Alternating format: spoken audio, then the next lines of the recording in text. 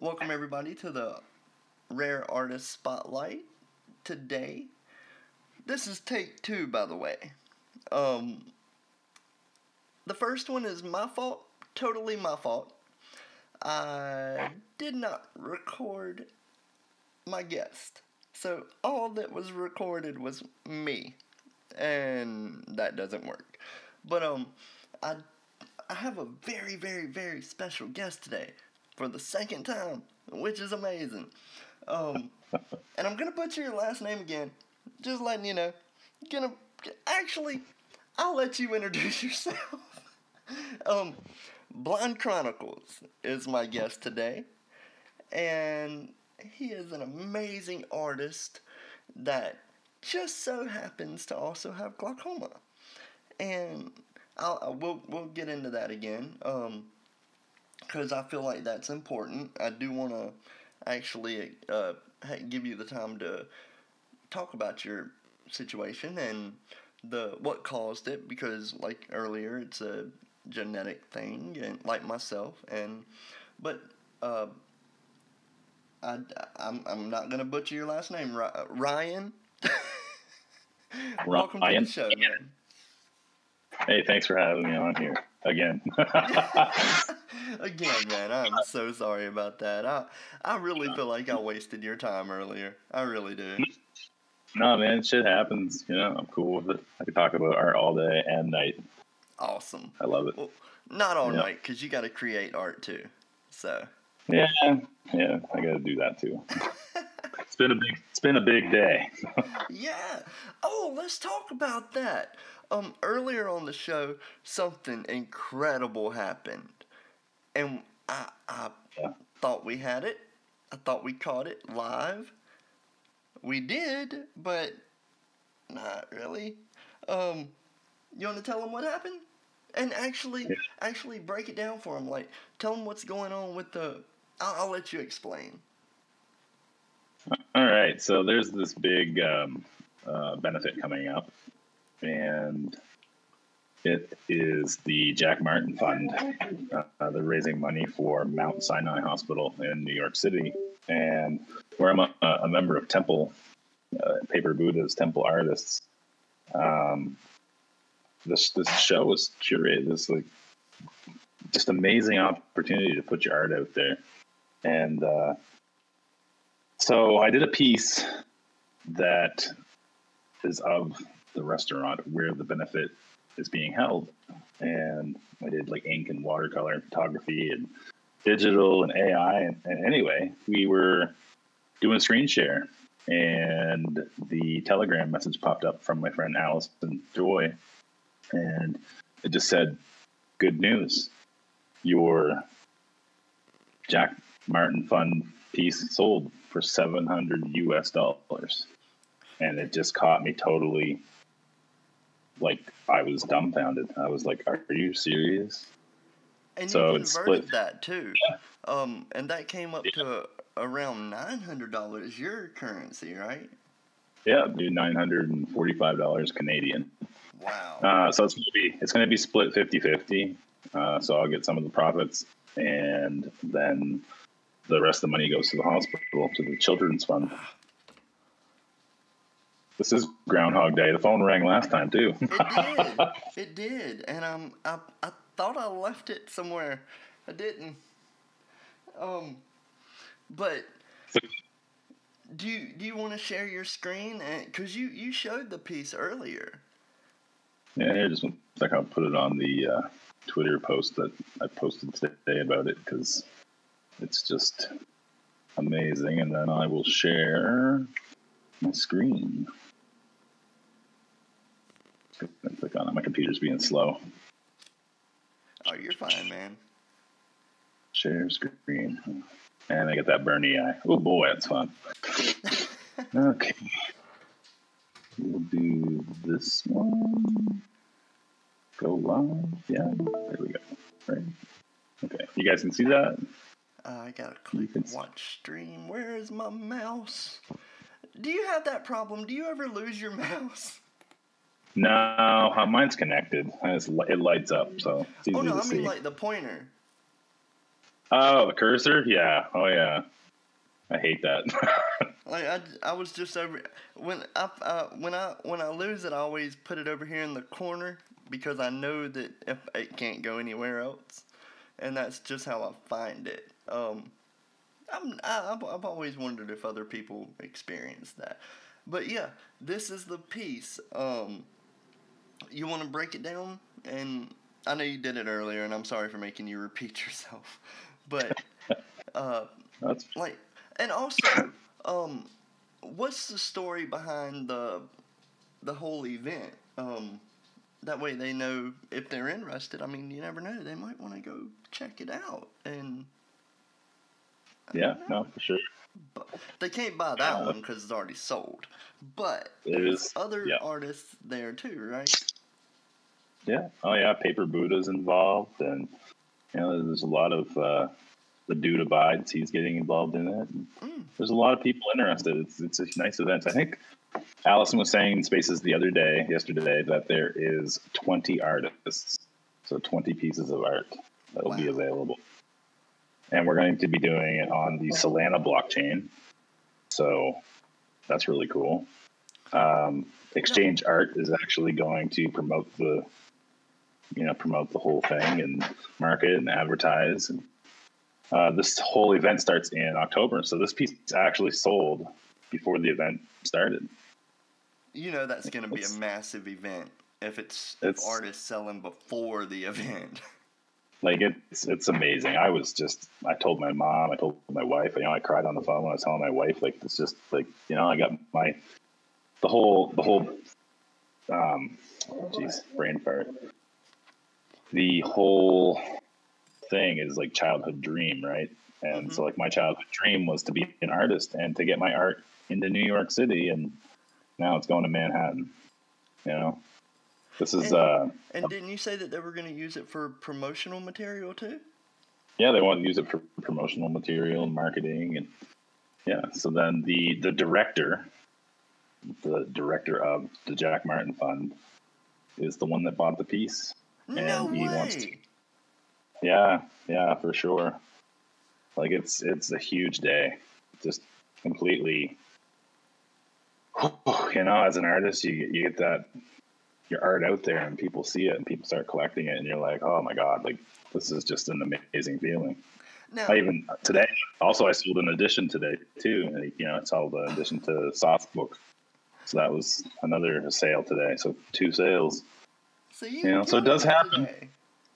It does happen in Web3. You just gotta do the work.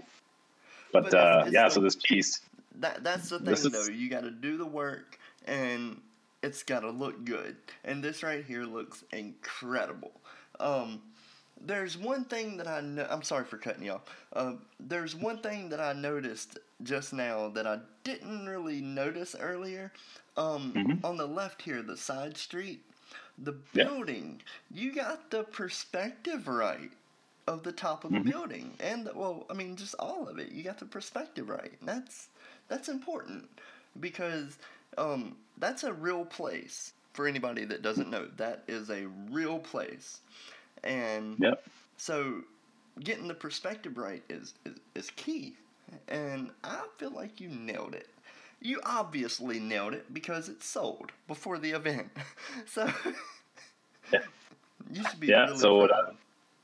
oh man, I was so like on a high from it that I had to have a nap this afternoon.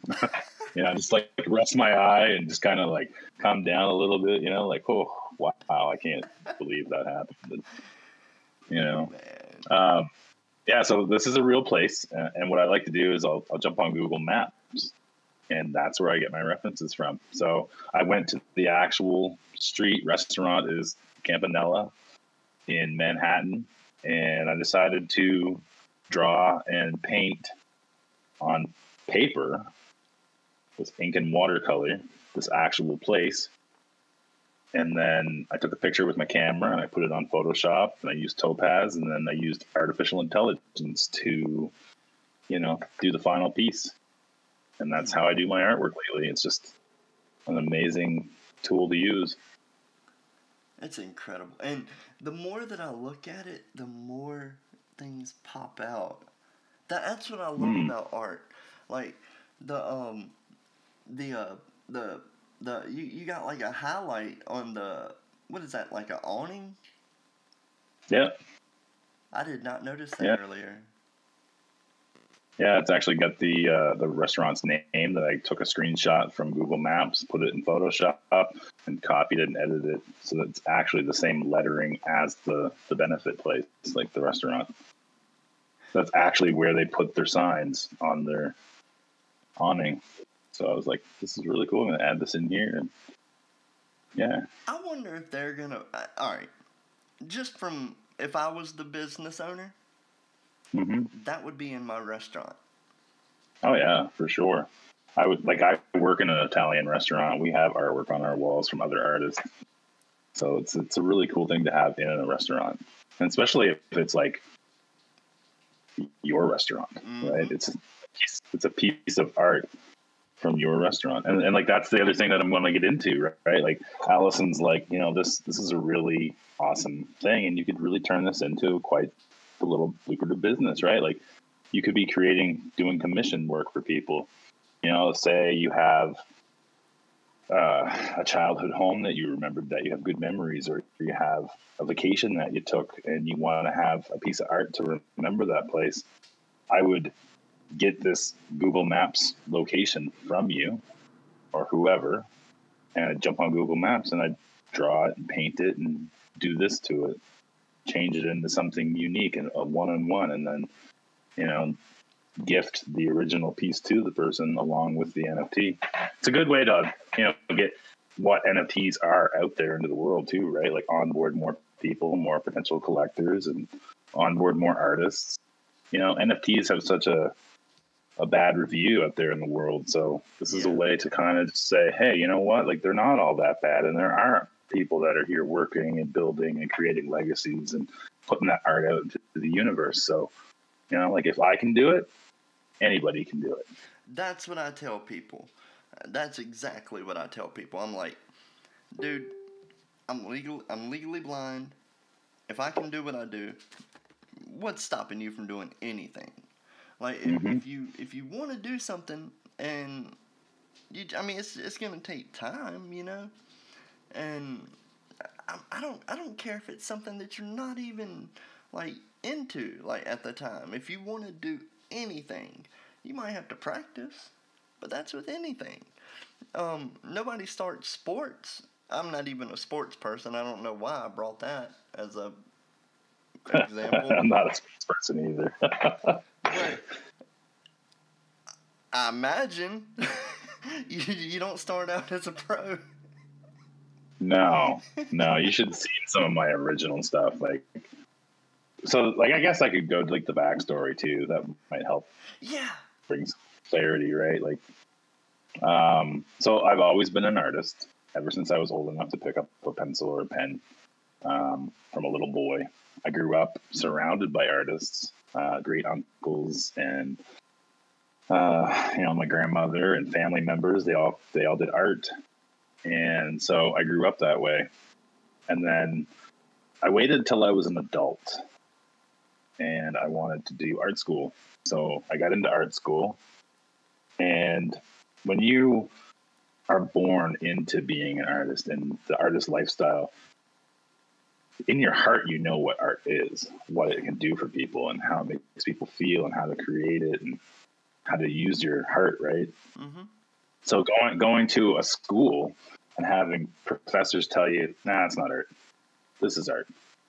I was like, "No, you're confused, but like you're an art school teacher. Like, come on now." So Now, I why do they get became to really, decide what's art and what's not? I've never understood that. yeah, like I don't understand that either. So I was really pissed off about it. Like here I am, I'm paying tuition, I'm paying to come here to go to this school, and you're telling me what is or isn't art. And all we would do was walk around and look at buildings and look at shit that he would point out that to him was art. And it's like, no, I'm not interested. So I dropped out. I dropped out of art school, and I suffered like an art block.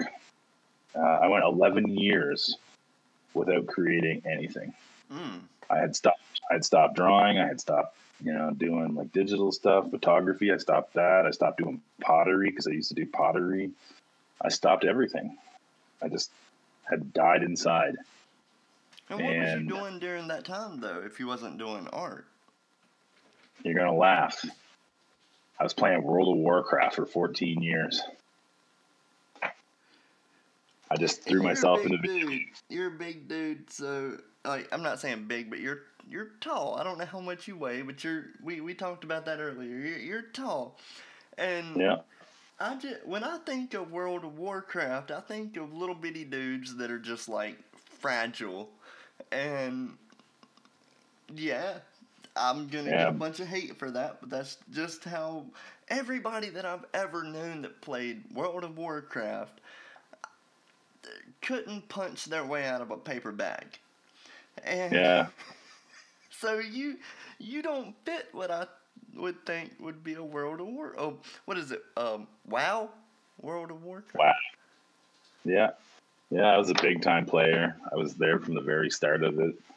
I played all through vanilla. I played through Burning Crusades, through almost all the expansions except the last couple. I just kind of gave up on it because it felt the same.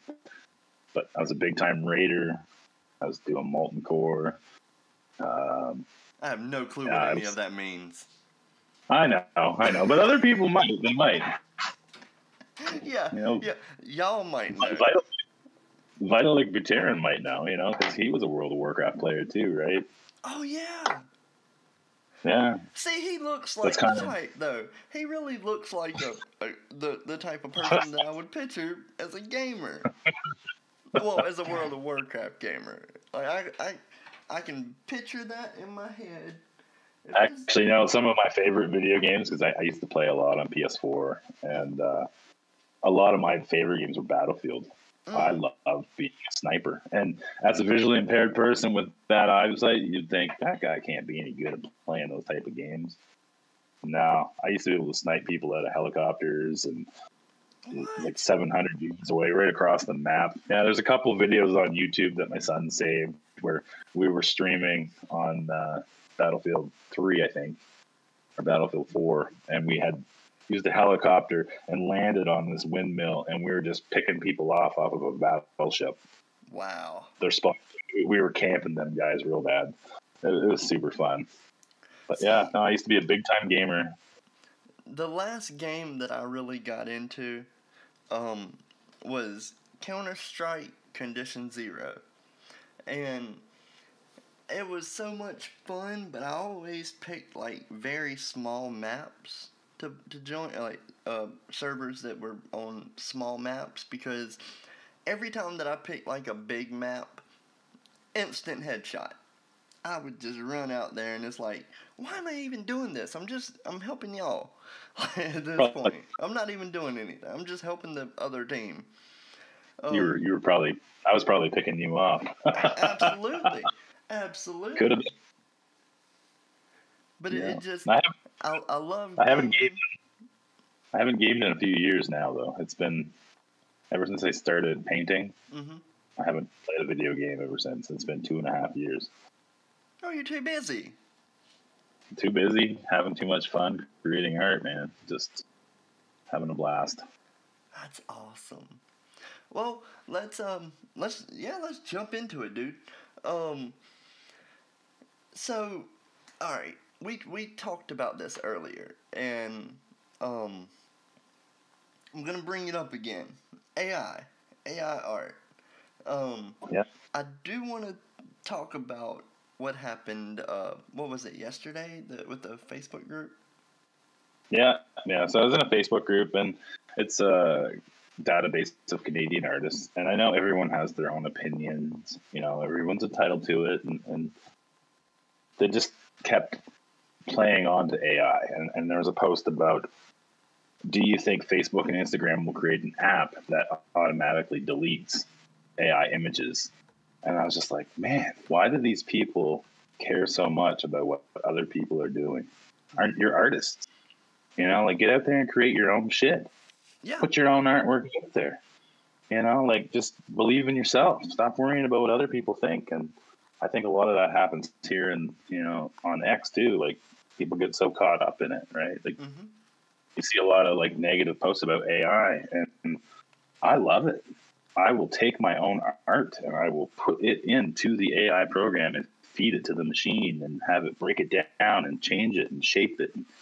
It's my own lines. It's not copyright material. It's something that I created with pen, ink, paper, paint, Photoshop tools. Like it's my own. Or I'll use my own photography too from my camera, and I'll put that in, and I'll manipulate it into something else, and then I'll work with that, and like it's just keep just doing your own thing and putting it out there in the universe. Stop worrying about it. What other And see, people are doing. that's one thing that I didn't even know. I haven't really gotten past Mid Journey. So I didn't really. I don't even know if you can do that with Mid Journey. I didn't know that you could put your own artwork in there. And I don't know if you can do it with Midjourney, but what started it for me was DALL-E 2. You were able to upload your own art and get variations from it, right? And where I was already editing my pictures into Painterly's, like doing digital art, and changing it around through Photoshop and that program Topaz, I was like, well, I could do the same thing with AI. I could put my art in, change it to how I want, put it back into Photoshop, put it back into Topaz, play with the light, play with the filters. Same as like a painter does with their paintings, right? mm-hmm. With their oil paintings, they're constantly playing with the light, and that's why I love Impressionism. They're playing with the light and they're building the layers up and they're immersing you into the piece of art, right? So, like this piece of art right on here, this is from a photo. I took this with my camera. Wow. And I changed it Where into is something that else. at? Like that's a real location? That's a real location. That's my hometown. I'm from a tiny little town called Sussex Corner here in Sussex, or here in New Brunswick, Canada. And it's called the Bluff. Now, down in that little valley, down in here, there's farms and there's farm fields and big rolling hills and this is a cliff face. You can walk up to this big cliff spot and look out over the valley. And I just saw these trees and I was like, I'm going to take this photo right here and snap it. And so I took the photo and it was autumn, as you can tell by the trees, the yellows and the reds, and in the background there, it's all, like nice colored trees and stuff. There's a little river down here that runs down through.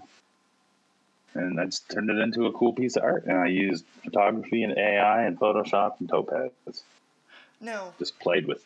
I was thinking about this.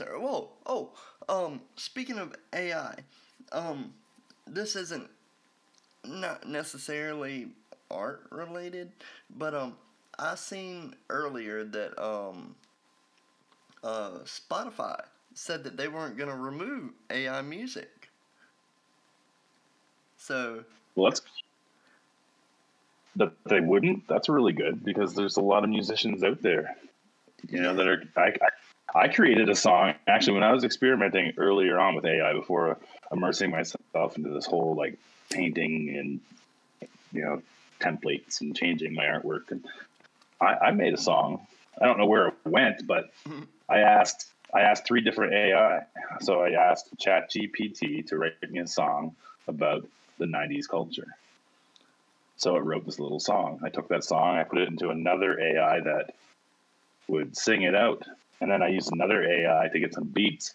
And I compiled it all together and created a little song of an AI being singing the song. Wow. Yeah, no, there's so much cool shit that you can do with technology now. Like you said you're 38, and I'm 42. Do you remember being a kid and not having the internet?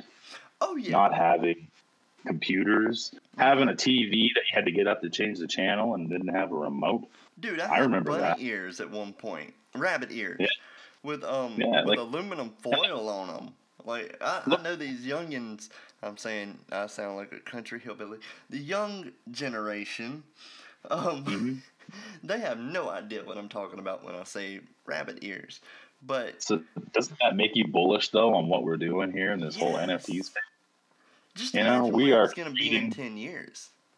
In 10 years' time, I know. Like it's crazy. And so I mean, you wrote a whole song, and it's not even a real person singing it. Exactly. And they're doing movies now too, like movies with AI.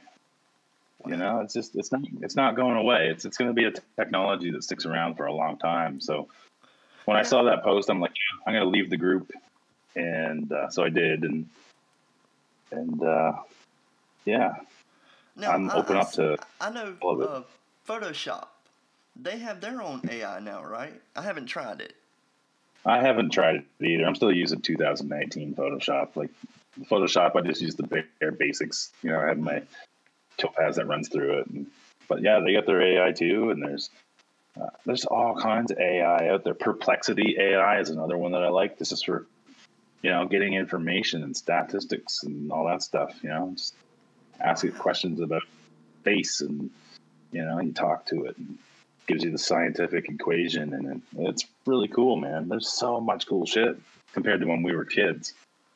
Yeah, I mean, I was actually talking to somebody about this the other day.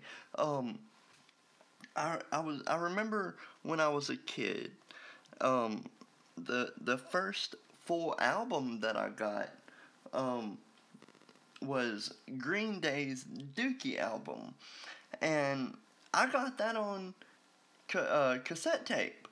And dude, I thought CDs were so cool. Like, I just knew that it was like the next big thing.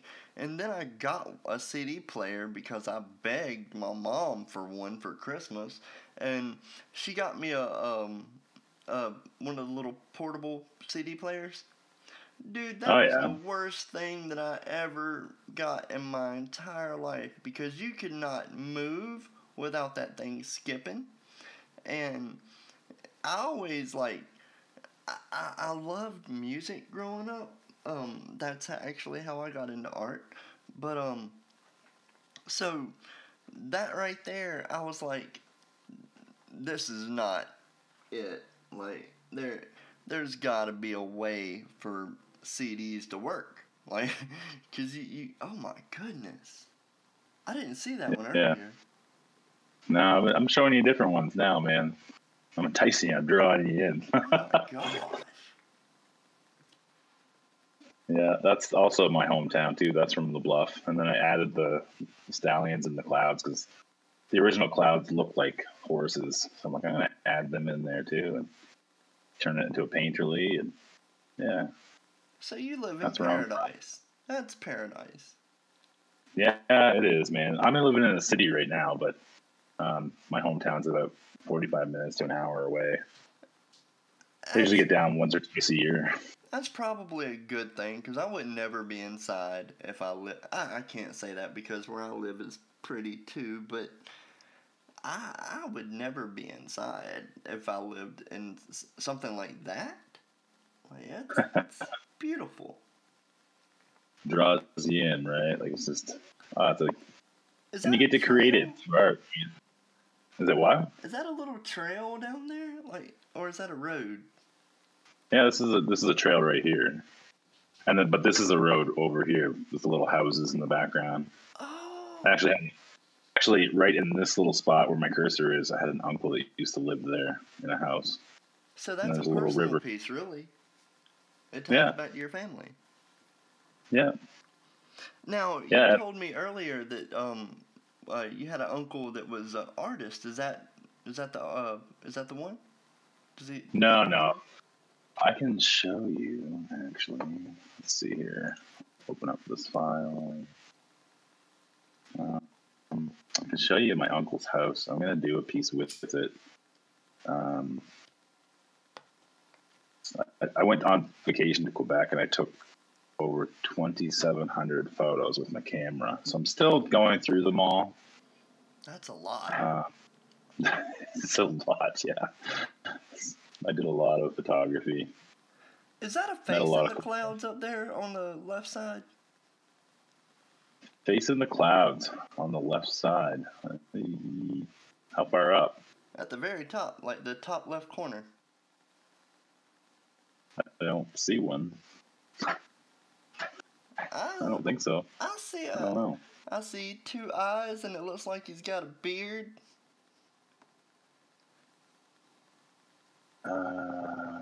Maybe I'm seeing something that's not there. Hey, maybe, I don't know. In this file too, I have some like artwork that I had purchased from Tezos, or no, from 01. I was on 01. I was collecting some artwork from there too. That's a controversial site right now too. Yeah, it is, man. And I figure, your art, your rules. You can put your art wherever you want to. Mm-hmm. And you can also sell those 01 purchases on Campfire, which is AVAX blockchain or something. So you can represent the people that you're collecting. So you can list their artwork for whatever price you want, and then they get royalties for it. They get money from it. Yeah, and they can set the royalties too, right? I was looking at it, and yeah. What was it, like 30% that you can go up to? 30% royalties? No, I didn't do much research into it. I got a couple pieces on there of other people. Was this what you're looking at right here? Maybe. I don't see know where you're at. Oh, here, I'll just click on a piece. I don't know. This one. It'll open in Photoshop. I can barely see your mouse, man. I'm sorry. Oh, it's all good. You know how it is. Here's a photo that I took while I was on vacation. Just another beach shot. It's not up. I still see the browser. Oh, right. I get what you're saying. I didn't share Photoshop. Okay. That's why I didn't see it. That's why you didn't see it. That's almost as bad as the muting incident. All right. Well, that explains a lot. Well, I guess just click on one of these, I guess. This one's actually really cool to look at. This is just an original piece that I did, ink and watercolor, super simple, just playing around with line and color. That is But beautiful. the message behind it is, it's Mariupol in Ukraine, right? So it's that building's, chances are it's no longer there anymore, right? What's happening to those people? And so I jumped on Google Maps and I went to Ukraine, and I started capturing the places that were being bombed and destroyed, and I just wanted to capture it through art so that there's like a memory of it.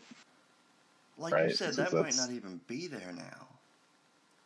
It might not. I don't know what. I haven't watched the news or had seen much what's going on with Mariupol, but I mean that was one of the hard hit areas, wasn't it? So yeah.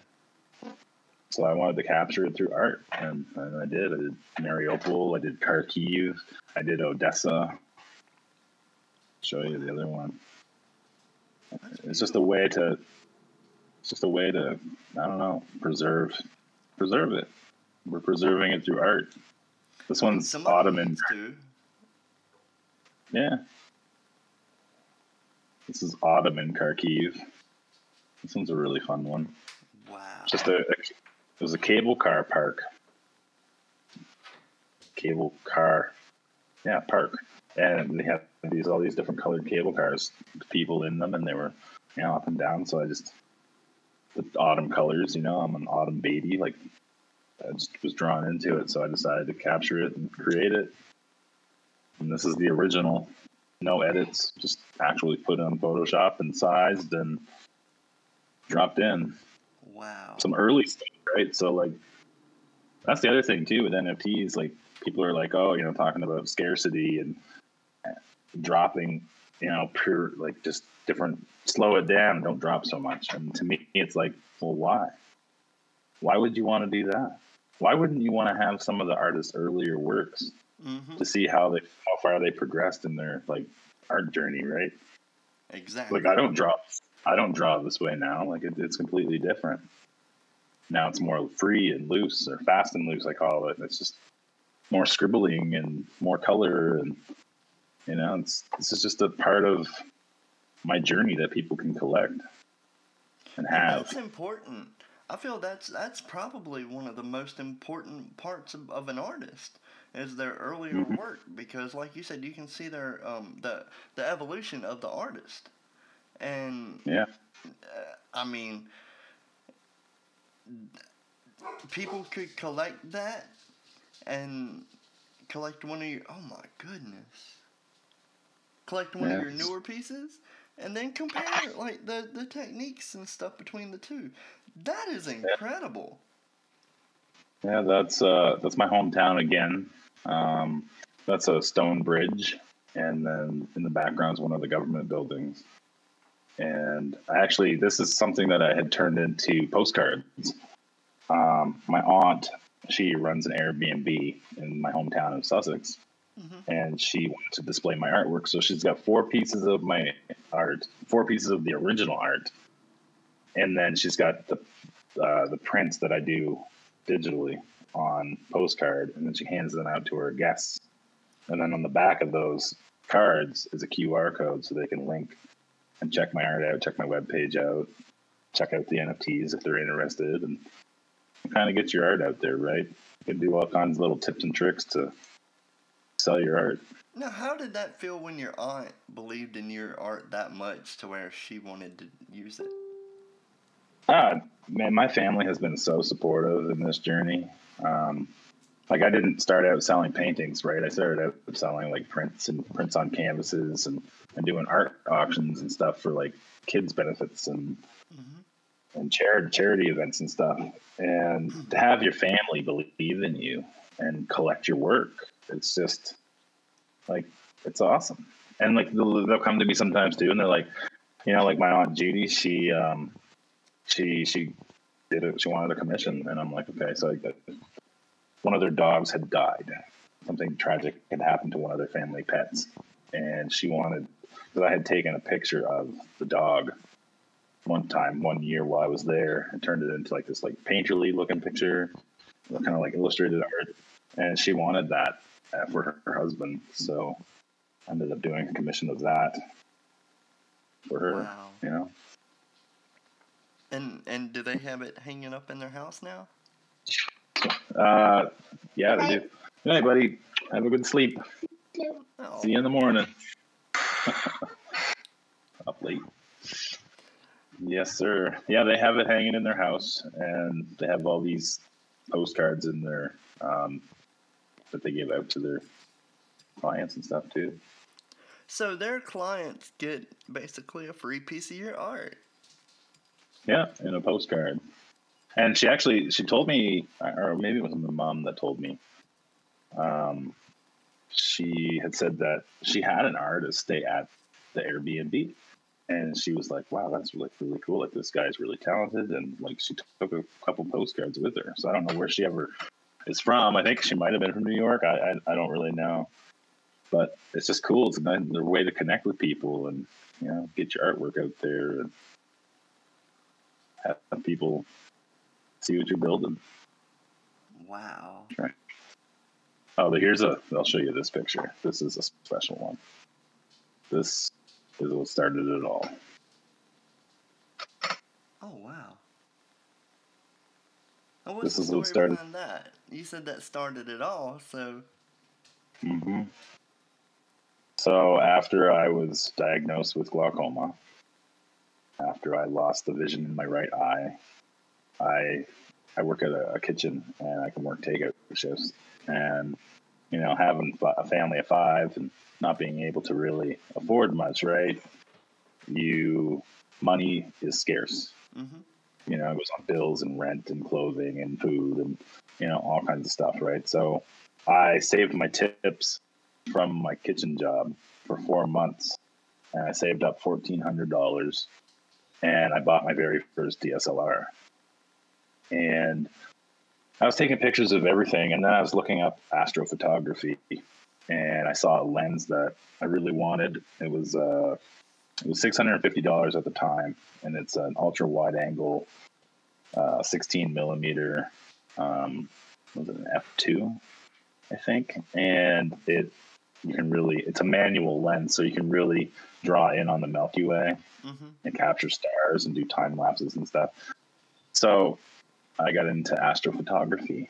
And this photo, I had just set up my camera in the adjacent yard to my parents' house in Sussex.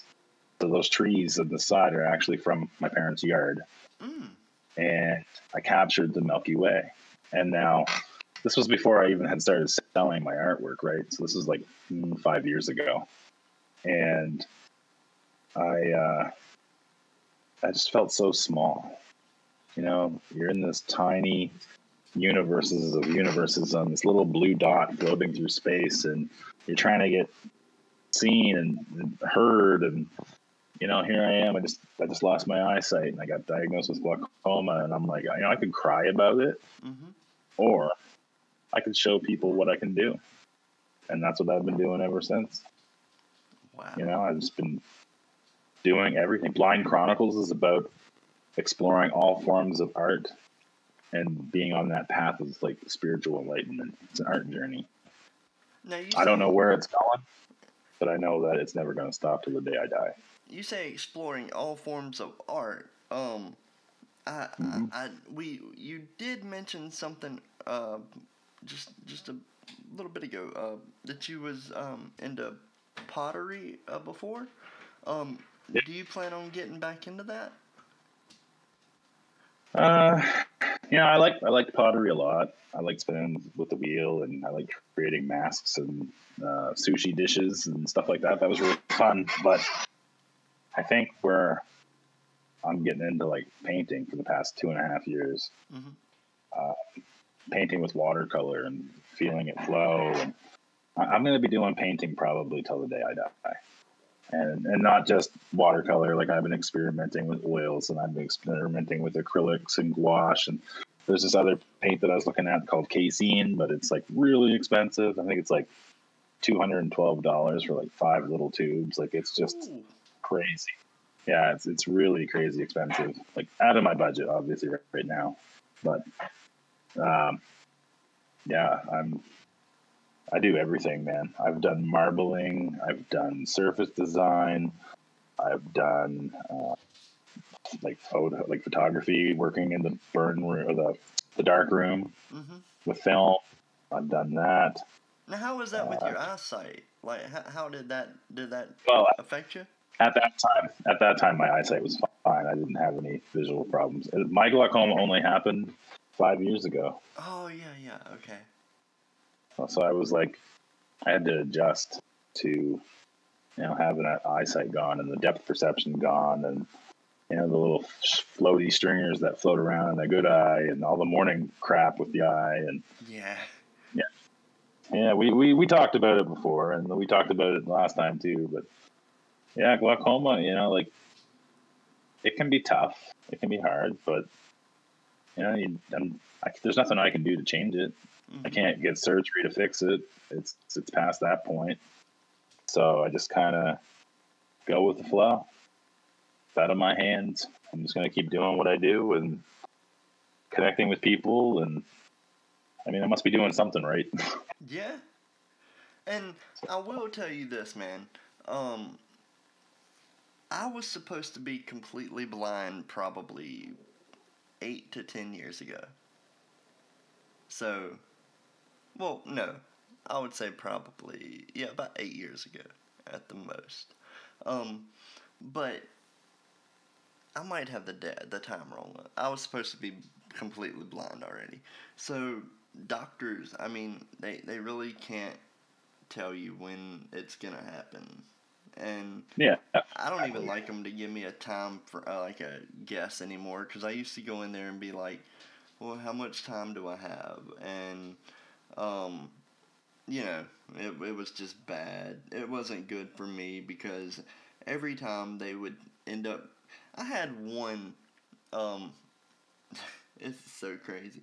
I had one eye doctor. I went and it was my first time seeing this dude, and I went in there and he looked at my eyes and, you know, did all the tests, the normal glaucoma stuff, and it blew his mind. And he walked out and left the door open. And the nurse, I guess, I'm not sure what to call her, um, she was out there with him. And dude, I heard this man go, if we don't get him into surgery now, he's gonna be blind in a month. Dude, I started crying and I was like, y'all need to shut the fucking door before y'all say that. And Oh, wow. dude, it messed me up. I started bawling. Because that hurt, like a month? Like, what the heck? And so they shut the door, and I was like, kind of too late now. Shoot, like, good gosh. But that it really bothered me.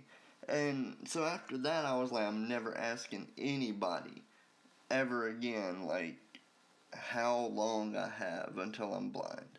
Because I do not want to go through that again. I'm a Christian, and my pastor's the one that took me to the eye doctor that day. And Yeah. when I came out crying, like that dude jumped up and was like, "What's going on?" And that's when I told him, I was like, "I'm gonna be blind in a month." Dude, the look on his face, like, it was pure sadness. And all he did was hug me. And like, I'm about to Yeah. tear up now talking about it. But Like, yeah, it's emotional stuff, man. man, it hurt so bad. But at that point, I was like, they don't know. They cannot give me an idea, even like a, a guesstimate of when this is going to happen. It could happen tomorrow. It could happen while we're on this, And for Yeah. both of us, though. Like, it's not just Yeah. me. And so I don't ask anymore because I don't want to know. I don't want to. I don't want to dwell on it either. I don't feel that's good for anybody, and it doesn't No. inspire people either. And that's that's one of my goals. So yeah. You know, it's really inspiring, though. I don't know if you know. There's a lot of famous artists that have vision problems. I've heard that. I haven't really looked into it. Before I Should, got in, before I met because, you, I thought I was alone. Like, to the point to where I even questioned it. I was like, dude, am I lying? you know, well, Monet is one of them. No way. Yeah, Monet had vision problems. Another one is Sargi Man. He was a really awesome artist that did like abstract landscape stuff. He was a really fabulous painter, and he lost his eyesight, so he ended up painting blind. There's another artist that was born with no eyes, and he's a painter, and he's fantastic. It's You can still do it. You can still be creative and let that creative juice out. That's another reason why I love artificial intelligence. Like when I don't know what the future holds, right? Like, I don't know tomorrow, like you said, I could wake up tomorrow and boom, my left eye's gone. Mm-hmm. It happened with my right eye. It could happen with my left eye. Yep. You just never know. So with AI, you can sit on there and if you lose your eyesight, all you're taking is your words. You're taking your feelings from inside you, what you're feeling, and you're putting it in a prompt, and it's generating some images. And with the technology that we have today, you can do descriptive audio. Mm-hmm. So you get, there's probably going to be an AI program that releases that tells you what you're looking at, what you're seeing. And once you get the visual in your head of what you created through your words, you can connect to your art, connect to it. And you can sell that. You can market it. You can put yourself out there. So the future's not going to stop for us when we lose our eyesight. Yeah. I don't think so. No, it's not. It's not. It's going to be hard as fucking shit. Like, I'm going to be cracking some toes and probably breaking some walls by bumping into them. But, it's just, and I mean, it might not happen. It might not. There's that possibility. It just, you kind of have to just live with it, deal with it, and just love yourself. That's the best way I've ever heard glaucoma described. I know you didn't describe glaucoma, but you described the experience, and yeah, that's amazing. But one thing about and I know we're not talking about your artwork right now, and I'm sorry, but this is important. One thing that really bothers me about Web3 is the blind community is probably going to get left behind. And because a lot of the apps, I don't know if you've noticed, like I can't use crypto.com at all because I can't. My phone, it's an app, and Yeah. my phone where I have the font zoomed in so much, everything like bunches together, and I can't read the numbers. And I mean, I could use my what is it, the text to speech or whatever, that stuff. I could use that, but I don't like it. I don't want to have to rely on that. Like, and it's kind of weird because when I was at the School for the Blind in Richmond, Virginia, everybody was using that, and I'm like, how do y'all understand it? Like that, it was so fast. And they're like, well, you get used to it. And I'm like, well, I don't have time to sit down and just have my phone say gibberish because that's what it sounded like. And Yeah. I feel like they're getting left behind because a lot of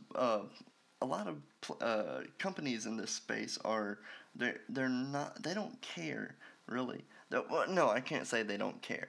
They don't think about stuff like that. And a lot of it's not accessible. I hate to say it. Yeah. And I feel like that goes against the ADA, so that might be a problem in the future. Well, that actually brings up a pretty good thing. I'm a member in my local area of a group called the NB Disability Art Collective. We actually had our own show 2 years ago at the gallery. I think I had 11 or 14 pieces of my art put in. And, we were sponsored by our city. They paid for like different parts of it, like the signs and we were on the CTV news. So we were on TV, we made the news channel, and it's just a whole bunch of artists with disabilities where there's a whole bunch of us. Like I have glaucoma. There's a girl I know, she's colorblind. Another girl, she had suffered a stroke when she was younger, and so she's in a wheelchair. And she's still out there, man. She's still out there creating art. She's still chasing that art dream. And like just because some people look at us, and that's a hard part to deal with in Web3 too. Is like, I don't know if you've experienced it, but if it's like that imposter syndrome, people look at your artwork and they feel bad for you because of your impairment. That's what I tell people. I'm like, don't feel sorry for me because I don't feel sorry for myself. Yeah, and sometimes you get like, did they just buy that piece of artwork because they felt bad, or are they really connected to it?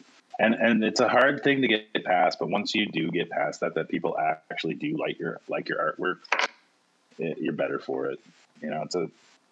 So hopefully there's like people, if they're out there and they're listening to this, and they have that disability, and they're like, well, I want to create art. I want to be free. I just want to self-express. And, yeah, you can.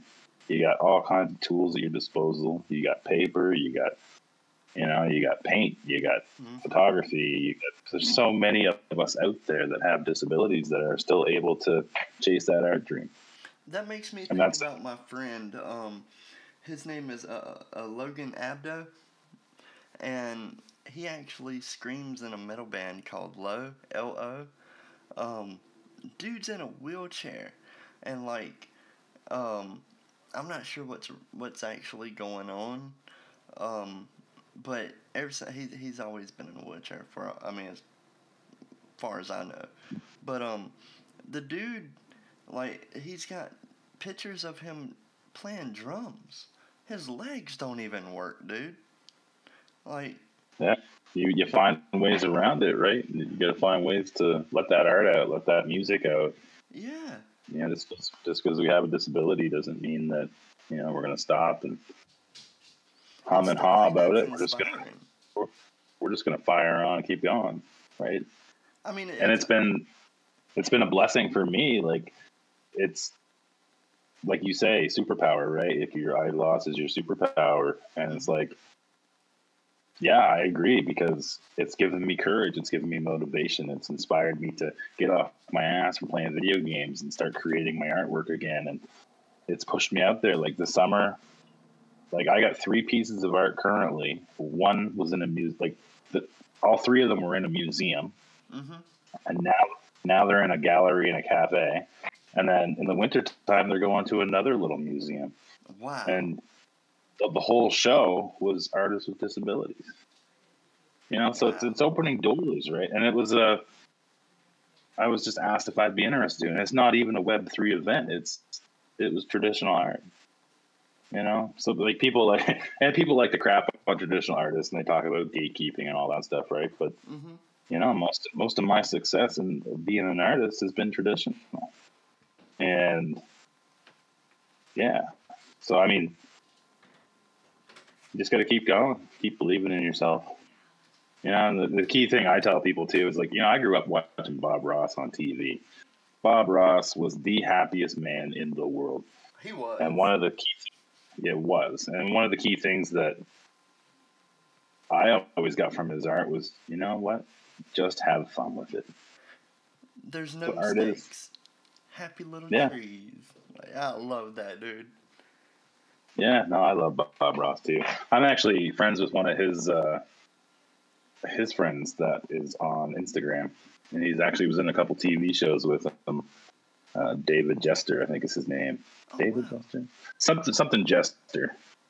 Now, yeah, isn't and his actually, son, Bob Ross's son's an artist too now, right? Albert, yeah, he's been on a couple episodes of The Joy of Painting too. Yeah. Wow. That's incredible. Yeah, they played Bob Ross. They played Bob Ross dirty.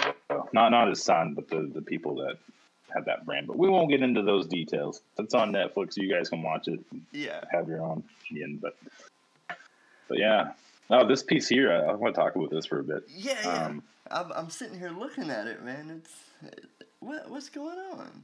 Are those? So this piece is called Low Tide Rocks, and I'm a big beach person. I love the ocean. Like I used to fish on it. I used to fish lobster, like a 4th generation fisherman, and it's part of who I am. Like it's all blood, you know.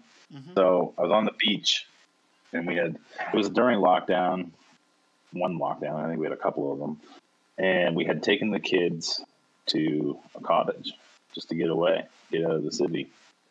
And we were on this beach, and the tide was going out. And this beach has all these different colored stones. And my kids, I could hear them laughing in the background. And the tide was going out, and it was going over my feet. And I was just had my camera around my neck, and I snapped this photo.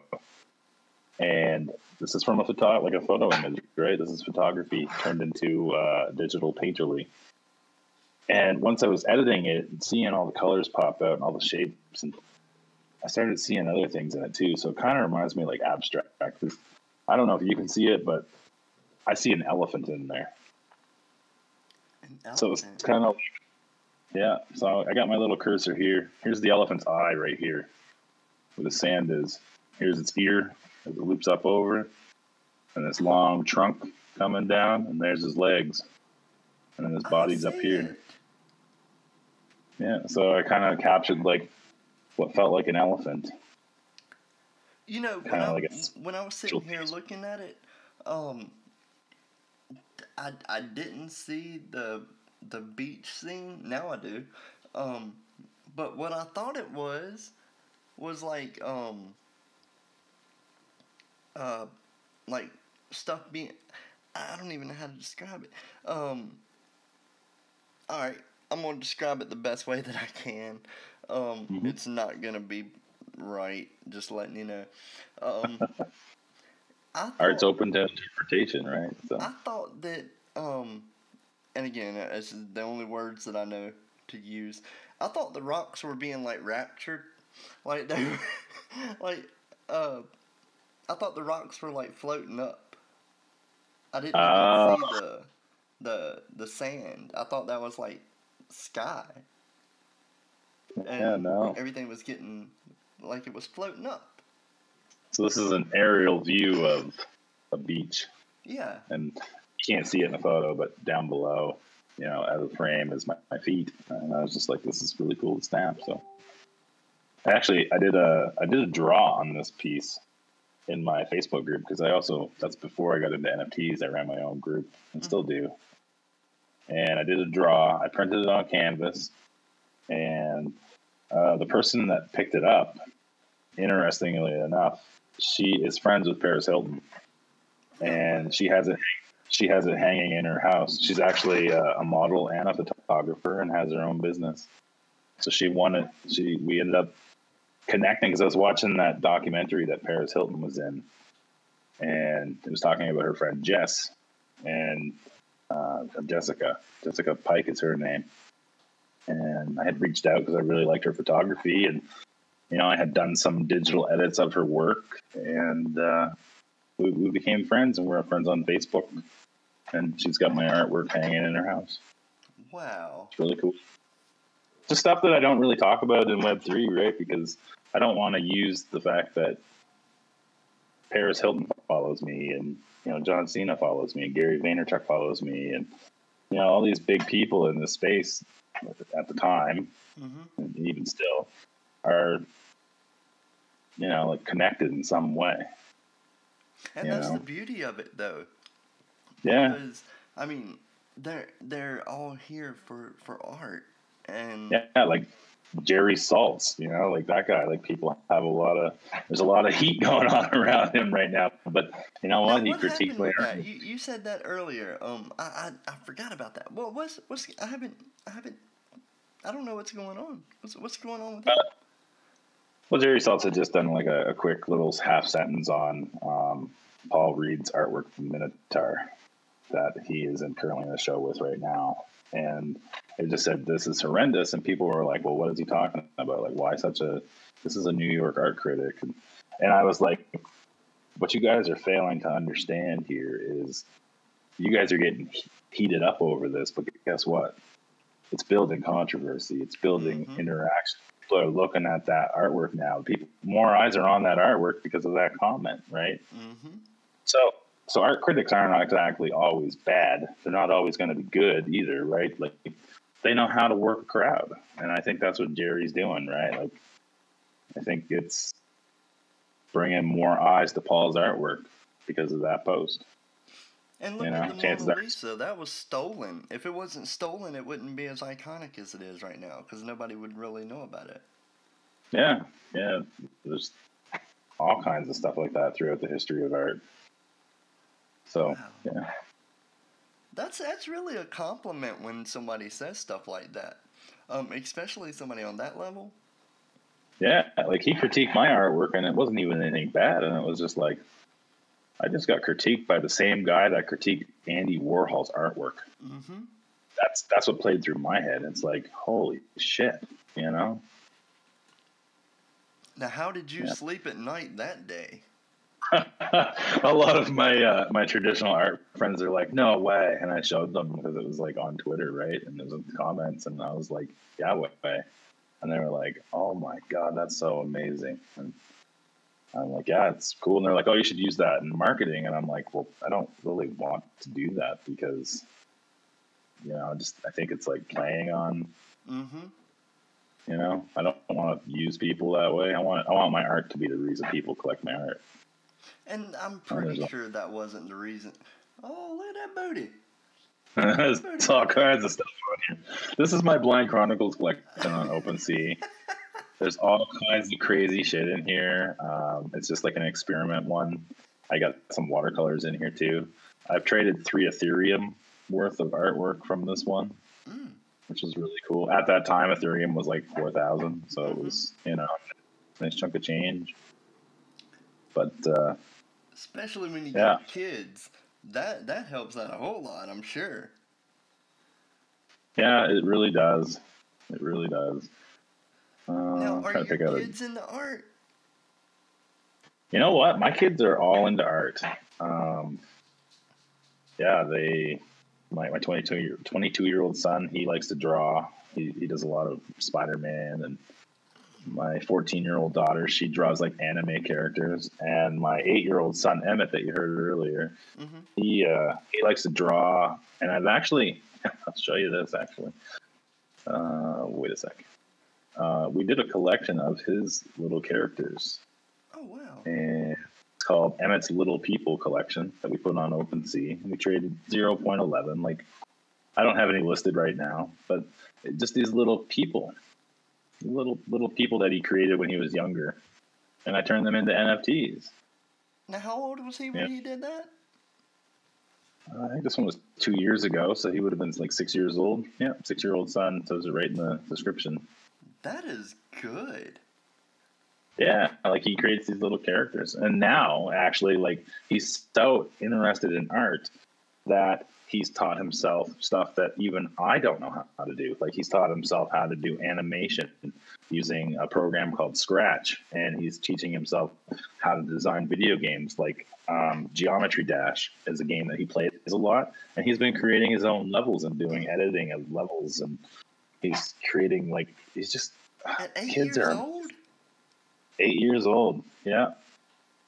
And that's another reason why I'm so hell-bent on NFTs and digital, right? Because kids are learning this stuff. Right now, what we're doing is we're the pioneers of an art revolution. Mm-hmm. We're the builders. We're the early adopters. We're the one that are onboarding people, and we're getting people interested. Say my kids grow up, right? And they'll have my artwork that I created at this time in my life. And maybe they can sell it and they can use it for themselves. And then, they can even have their own artwork put onto the blockchain and immortalized, right? And, I think this is just the future. Like, we want to be against fiat and stuff, right? Like we're all like crypto, and it gives people a fighting chance, I think, is what I like about crypto. I feel like, don't get me wrong, I love crypto. I love everything about it, like the self-custody and all that, being in charge of your money. I love that. But I also believe that we're going to have a way for people, and a lot of exchanges are doing this. We're going to have a way for everyday people to use the dollar, because they're not going to want to use Ethereum. They're not going to want to have a lot of people don't know how to create how to use a wallet, Yeah.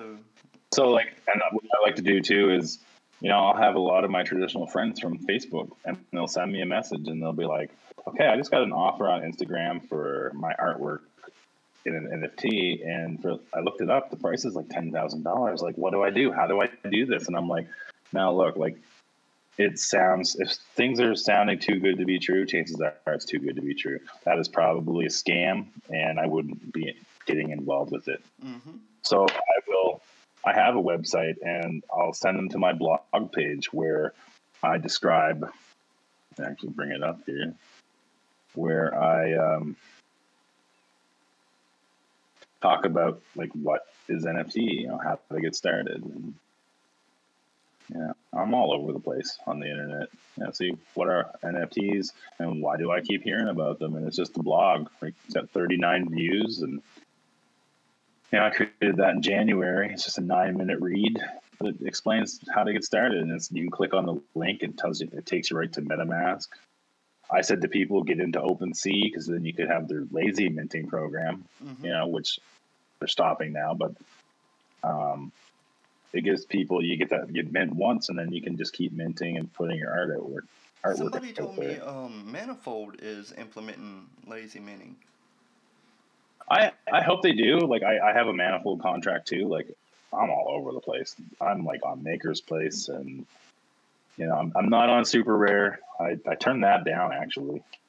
I had turned it down when I was offered it. Really? I'm kind of kicking myself in the ass over that, though, really. Was it the space, or? Well, I had said to the person that was talking about onboarding me, I think we were in that discussion too. I think it was Hervé, or I can't pronounce his name, but he had mentioned it, and I was like, at this time, I'm just not ready to get onto Super Rare. I'm going through like changes in my art, and I don't want to be on that platform right at this moment. And I mean, I kind of wish that I had done it and got on there, because I really like Super Rare. I like how it's more geared towards my genre of art. You see a lot of that stuff on there, but I'm also on Maker's Place, and I'm on Object through Tezos, and I'm on Solana, like Exchange Art. I got stuff there too, and yeah, I'm just all over the place. And that's the beauty of what we do with Web3. It doesn't really matter what platform you're on, what marketplace. It really doesn't matter, because everything's on chain anyways. And I can show you, I can show you guys this. This was cool. This happened just recently. I don't know if you heard about it, but I got my art put into like a heavy foam e-magazine. What? Yeah, it's got all these little. It's got so many artists in here. I think it's just an NFT thing. It's got all these artists. You can check them out. They've got questions in there. You can zoom in on. It's in my link tree. There's just so many. Trevor Jones. So many big names in the NFT space, right? And like, I got my art. I got a 2-pager in here. Oh, that with the most likes. I've seen. Like it's just. Yeah, like look at this stuff. I'm trying to scroll up to my page and going past some cool art stuff, but Brown to Pink, I'm friends with her. Empress Trash is in here too, and Woman NFT, she's in here. Like, I'm friends with there's her. just yeah, I've been friends with these people forever, man. Yeah, there's just so many good names. I'm scrolling through. Just want to get to my page to show you the art. Pixel Lord. It's just. I can't remember how many pages they said there was. You can see on this app. Crypto Warrior, he's another good dude that I like.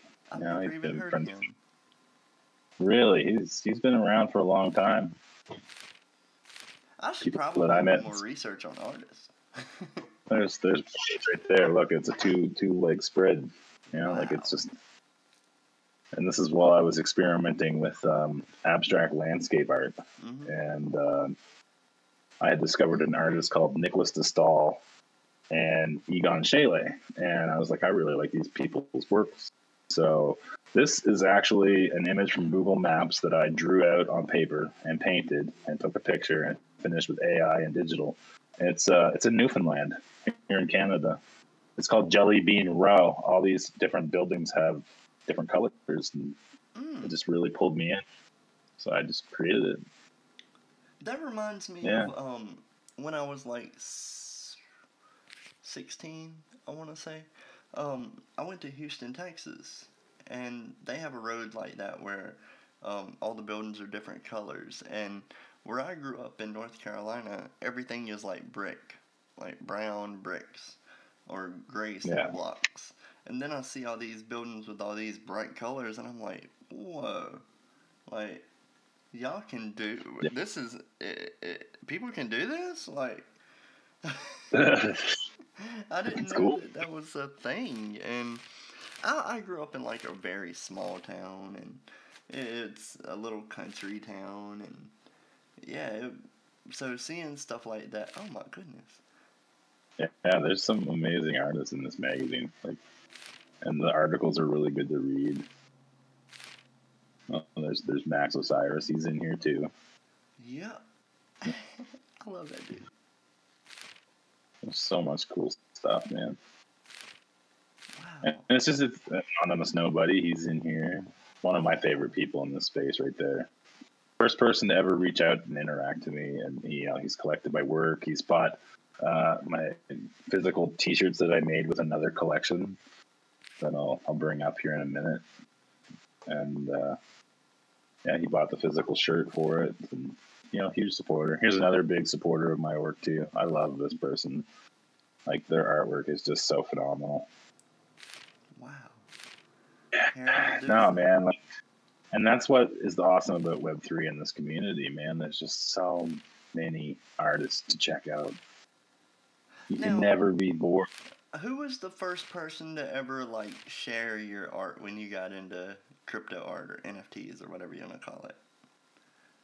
Well, I remember that too, and I had this. I posted about NFTs, and I started talking to Rob Ness. Actually, he was the very first person that I interacted with in the space, and so he had commented. he had commented on one of my pieces, and one of his collectors was like, "Holy shit! Like, you're new to this space, and Rob Ness is commenting on your posts."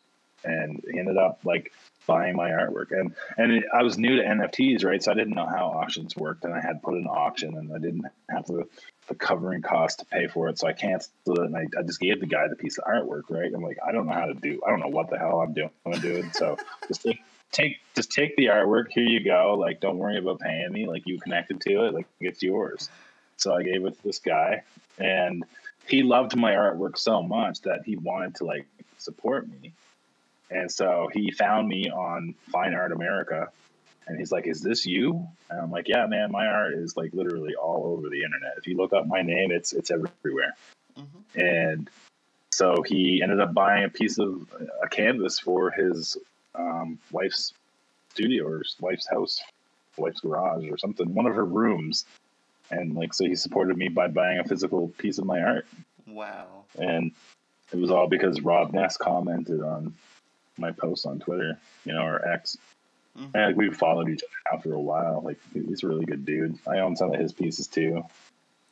But the second person was Anonymous Nobody, and he really connected me to a lot of other artists. He told me about NFT Lisa and her watercolor work, and he told me about Romance and Ales, Amelia Draws, and her watercolor artwork, and I connected with those people, and I fell in love, and I discovered more about myself as an artist by looking at other people's artwork and being like just so like, oh my god, I want to create like this, I want to do that, I want to do this, can I try that? And that's what Web3 has to offer people. Unlike the traditional world, you don't have to leave your house. If you're an introvert like myself, I don't have to leave my house to connect to art. I can sit in my studio, I can smoke my cigarettes, I can smoke a joint, I can drink my pop, drink my coffee, whatever, listen to music, and just kind of lose myself in the art.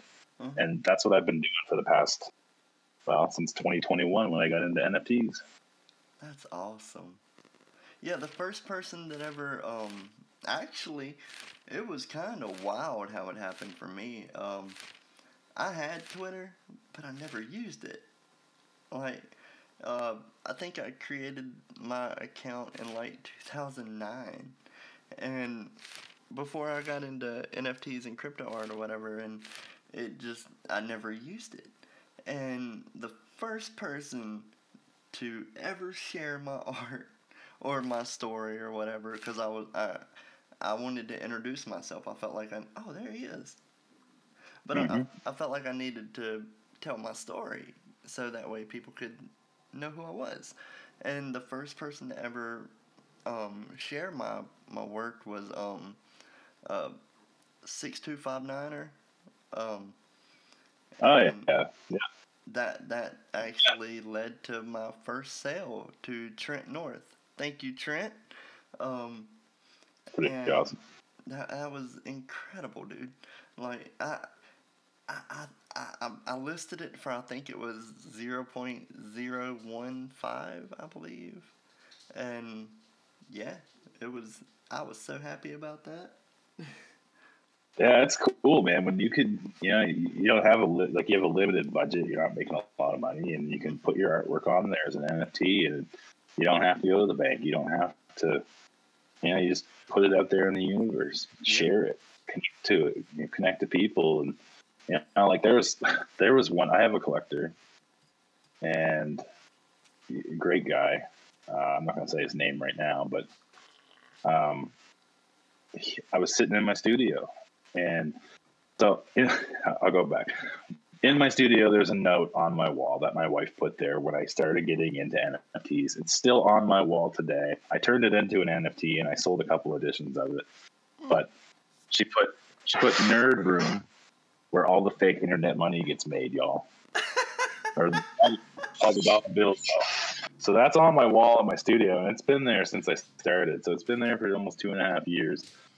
And I was sitting in my studio, and my email kept going off. It was OpenSea.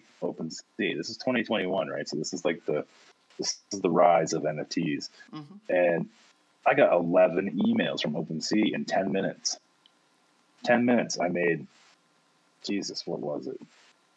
$3,600 in art sales. right? And I'm like, holy crap.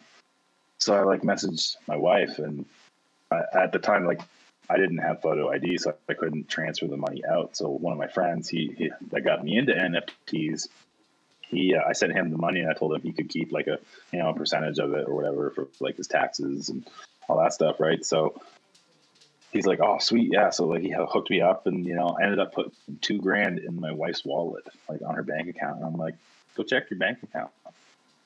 And she's like, what's that from? And I'm like, oh, that's from my fake internet money. that was Christmas for the kids, right? So that happened just around that time, close to Christmas. And because of fake I internet was like, money.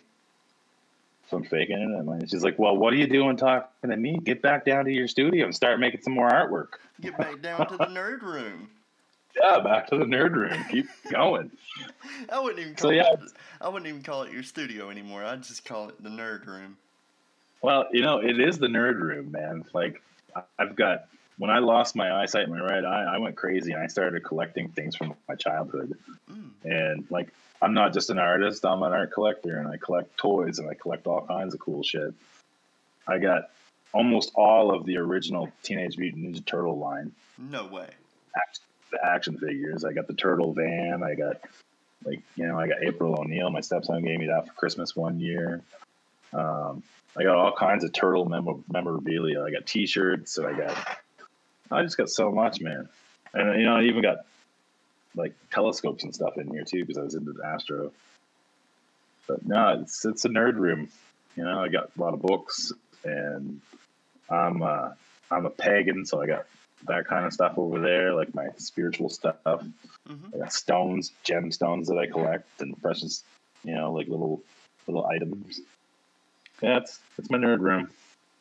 And actually, it's really cool. When we moved into this place, we rented a duplex. And we were living in a house, but the landlord had sold it. And we were going through that, like, oh my God, we got to move a family of 5. And what are we going to do? We got a dog, and it's hard to find places to rent that have dogs allowed. And we were under a lot of stress. And, I put a lot of that out there on Twitter too at that time. But we found this place, and I talked to the landlord, and he's like, what's really crazy is that in the 70s, the original owners of this place, there was an artist who lived in it, and my studio is his studio now, or was his studio. Wow. So when we got here, there was already an overhead light for if you're painting on an easel, so that's already in here. There was a sink in here so you can wash your brushes. And so like I'm sitting in a studio that another artist used to create art in. And that's powerful shit, man. Wow. I don't know who the artist was. I don't know what they created, but I'll try to find out. Does your landlord I know. I don't think he knows. He just knows that an artist had lived here, like from the 70s. And I was like, that is just the coolest thing. Find out. Right? Like, it's just, man, the universe, man. When you throw yourself into it and you believe in yourself, and good things just come your way. Dude. Like today. Imagine this. Imagine this. You find out who that artist is, buy a piece of their work and hang it up in your studio. Yeah, wouldn't that be cool? Like his studio. Yeah, full circle. Wow. For sure. Yeah, no, it's pretty cool.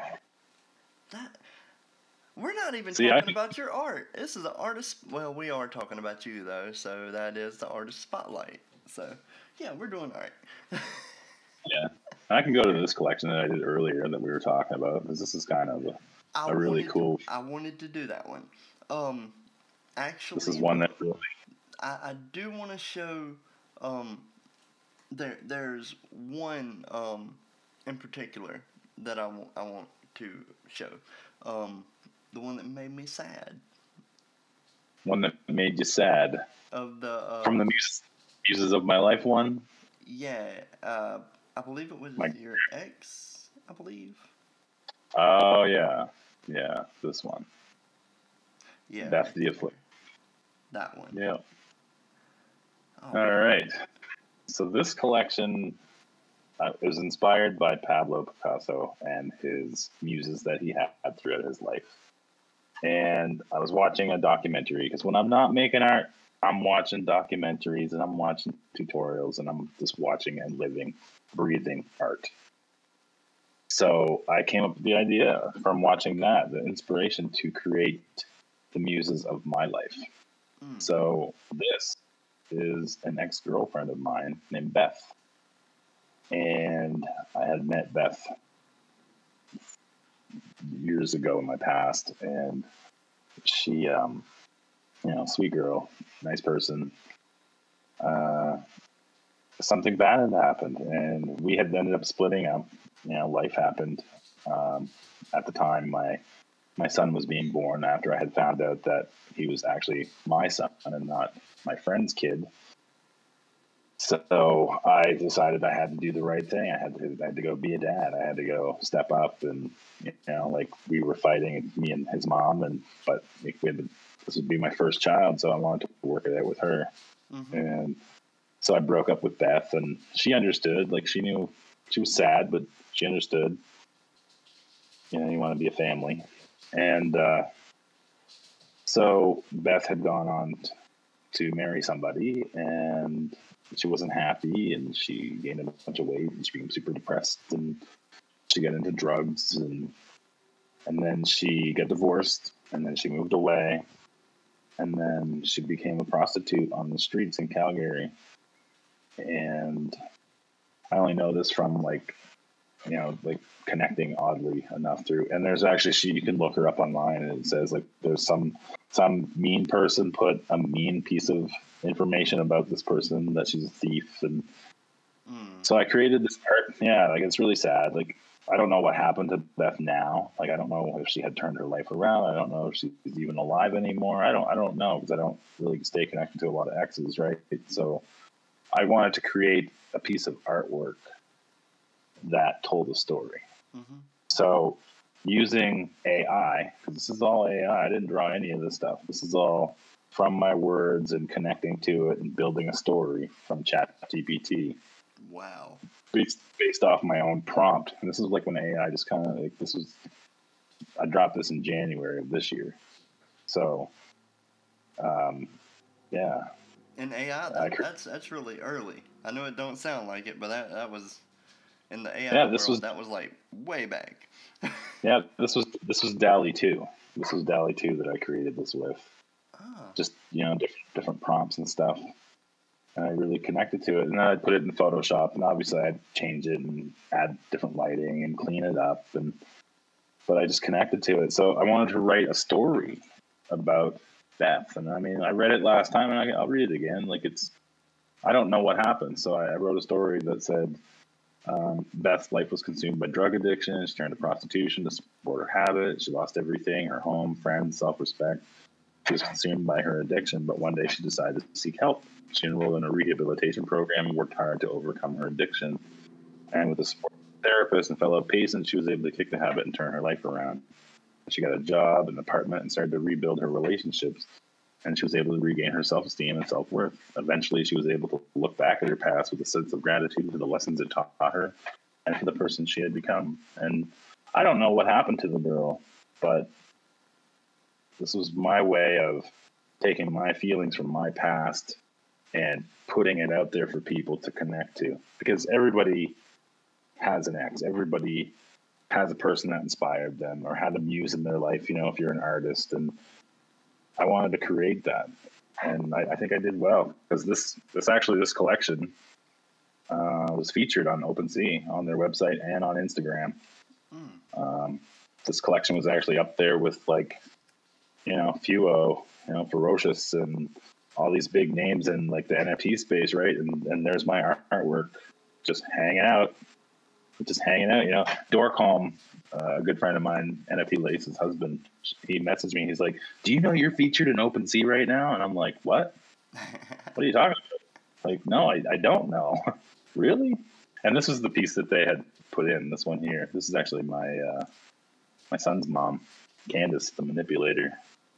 That was and I gave them all little names like Candace the Manipulator, Beth the Addict, and stuff. It's just part of my past, and people get to connect to it. And you know, some people did. Like, you know, like I showed you earlier about you know, the one I did with my wife.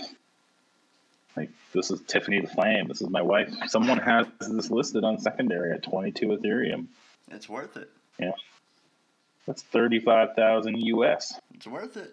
Yeah, like it's history. Somebody you know, like this it. collection. If you're looking at this right now, go buy it. If you got the money, it's worth it. Right, like, and there's still stuff available for sale in this collection. These are the only ones I have left right here. This row, minus Tiffany. And what is the? You know, I got the price is 0.05 Ethereum. You know, like, and these are some of my exes. This is like my recent ex, right here. This is Tony, the service tech. She worked in a parts delivery store in Alberta, and let's do a piece of artwork over her too, right? So she's got like metal and, you know. Have any of them seen these? Yeah, actually, yeah, I'll show you the person that really, really loved it. I'll show you. There's so many of them. This one right here. This one right here. This is Ray, my friend Rachel. She's been a long time friend of mine ever since elementary school. And we're still friends to this day. And I turned her into a muse. And she loved it so much that she bought one of my t-shirts that I printed on for physical merch. Wow. So, yeah, like, so this piece got sold. The NFTs sold and the t-shirt sold too. Now, Beth, that one's not for sale, right? That's already sold. Yeah. So the only ones that are for sale are Krista, the hairdresser, Lindsay, the stylist, Lynn, the stalker. That was a story I should probably tell you guys too, because it's kind of funny, kind of creepy. Maddie, Mary, Nicole, Raylene, Tony, Tracy, and, well, I mean, this one is my grandmother. You know, everybody, they're not just exes that inspire me. It has a different price on this one. I've listed it at 0.1 Ethereum, but it's a piece of my grandmother. She was an artist too, right? And she inspired me a lot growing up, because I grew up, you know, like hanging out, playing Scrabble and playing Nintendo and playing Atari, and we were always around Grammy. She was the matriarch in our family. She kept everybody together. You know, ever since she passed away, we don't really do like family get-togethers anymore, like big ones, like cousins and uncles. You know, it only happens like, you know, you see them at funerals or maybe a wedding or two. But you know, we used to hang out almost every weekend, right? And my grandmother was the one that did that. So I turned her.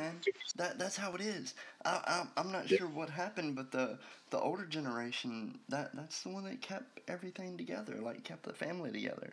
And I mean, it's the same way with mine. Like, we used to get together on like holidays and all that stuff, and we don't even do that now.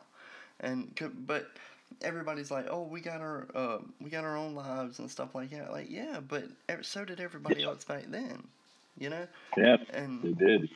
We all took the time and made the effort to go see our grandparents, and yeah, it doesn't happen anymore, and it's kind of sad. And I believe that. Oh, I like that. This one I actually sold to NFT Lisa. When I dropped my collection in January, she was one of the first people to pick up a piece. This is another girl named Beth the Clairvoyant. She's right now she is a spiritual healer that lives out in Alberta. She does Reiki, and yeah, she's very spiritual, like myself. Like we call ourselves, you know, pagans, and like I read tarot cards. Like you're gonna laugh. I haven't even really told anybody except maybe a couple people, but I've read tarot for a lot of people in Twitter, in NFT space. I read tarot for Digital Art Chick. I read a couple of her readings. I've done Woman NFT's readings. I've done Empress Trash's reading. Max Capacity, I did one for him. Now, how do you do it online?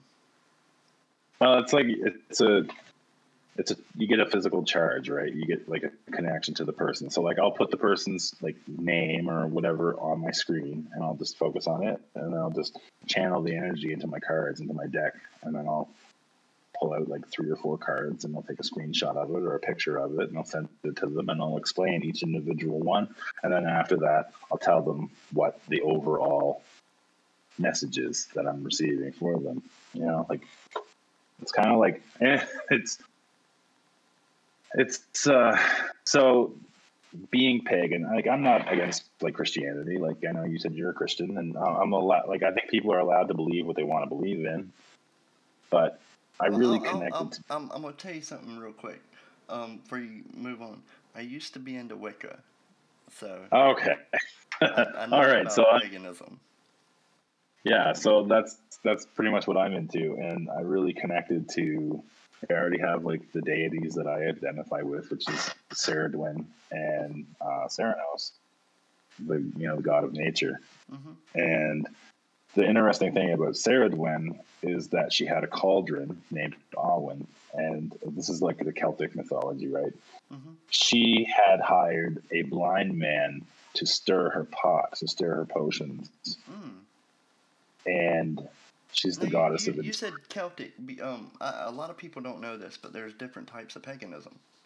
There is different types of paganism. I identify with and all that stuff. Yeah, and there's Norse and like the Vikings and yeah. I just always connected to Celtic stuff, right? And so like back to that, like she hired a blind guy to stir her potion, and she's the goddess of inspiration, and I'm an artist. Wow. So you put all that together, and you're creating artwork that you're inspired by. And you got this vision problem, right? It just seems so like connected. Now, like if it I really wanted you to do a reading for me, how would that happen? If I was to do a reading for you, I could totally do it for you. I mean, not at this moment, but I will. Yeah, and it's free. Like I always tell people too in the space, I'm like, hey man, first one's free. Like just if you connect to it. I did one for Lola Menthol one time too. Like she was another artist that I follow, and it's just, yeah, like it's just you can connect to these people and you can relay these messages that you're receiving through the cards, and you're like, it's almost like studying a piece of art, right? Like you're connecting to the art piece. You're feeling some sort of story from it. Like tonight, for example, I'm just scrolling X and I see Chombo. He dropped a new piece like in his work in progress and like showing it, and I was like, man, I connected to his artwork, and I explained it to him in not great detail because like my computer's being really slow, and I'm blind, and sometimes my typing's just not the best. So I usually save that for my phone. That way I can just have it right in front of my face. But see, I'm better on my computer. Yeah. I'm way better on my computer than I am on my phone. Really? Yeah. Wow. I can can type with my eyes closed though. Yeah, I can't. But it's crazy. When I type, I don't type like a normal person. I use 2 fingers. Yeah. Yep. I do that too, and then my thumbs, my index finger and my thumb. Yeah. Oh yeah. We grew up in the 90s. We adapted to the technology. We didn't have proper keyboard placement. I don't even know if that was a thing back then. We had MIRC. Remember that? Dude. Really? Merc. I used to chat lines. I used to be on that. I used to be on Yahoo. That was my main one, was Yahoo, and that's actually how I found paganism. Was the paganism chat rooms. Okay. Like, well, how I found Wicca. I found I got called to it. There's one day I was sitting in this apartment that I was in, and the wind was blowing outside, and the trees were moving, and I kept seeing like a face in the tree, and I was like, wow, it kind of looks like, a guy with horns, and I looked it all up, and I was like, man, that's Cerados, like the god of nature, blowing in this giant oak tree, and it's kind of like told me like, okay, like you need to do something with your life. So I kind of found that kind of. Now that I'm a Christian, when you say a guy with horns, you know where my mind goes now. Oh yeah, but I just can't. How do you Christianity know? How do you know? Popular. Oh yeah, but I don't believe in that stuff, right? So I don't believe in heaven or hell. I don't believe in angels. I don't. I believe in something else. I don't know. Yeah. But I'm not to people doing it. Like I've done benefits for churches before, right? Like I've got my artwork into a fundraiser for a friend of mine. He is a minister, and he asked for some like artwork, so I put some artwork into that and was raising money for the church. And like I'm definitely all about like putting my name out there and helping the cause, and just being a kind person, because that's what artists are, right? Most of us, like we're not this degen culture that everybody's like, oh, you're a degen. It's like, no, I'm an artist. Yeah, I'm not. I don't like losing money, to be honest with you. Yeah, no, like it's I just want to.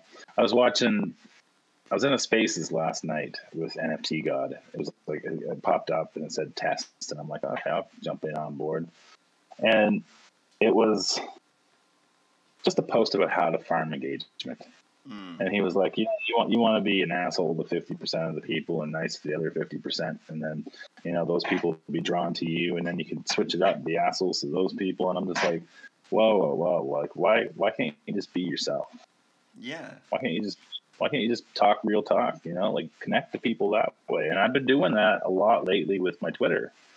Like people are talking about the algorithm and how it's kind of screwing them over, and it's like, well, right now, all we're doing is posting art inside this NFT bubble, right? We're in this NFT circle, and we're just sharing art to each other. But guess what? We're on an app that you can connect with anybody in the world over anything. It could be anything art related. It could be, so I'll do searches and I'll look at trending topics, and I'll be like, I'm going to comment on this guy's stuff. And like, this is a fine artist. He doesn't even do NFTs. This is a painter. This is a person that makes maps and artwork. And hey, this company is really cool, and I want to connect to them and, follow them and see what's going on. You got to branch out there. You can't just focus on NFTs and NFT crypto Twitter and all that stuff, right? Like you gotta just push it out there. And see, I saw your post about that too, and it kind of bothered me that, like, I don't feel like there's any reason to be an asshole to anybody ever. Right.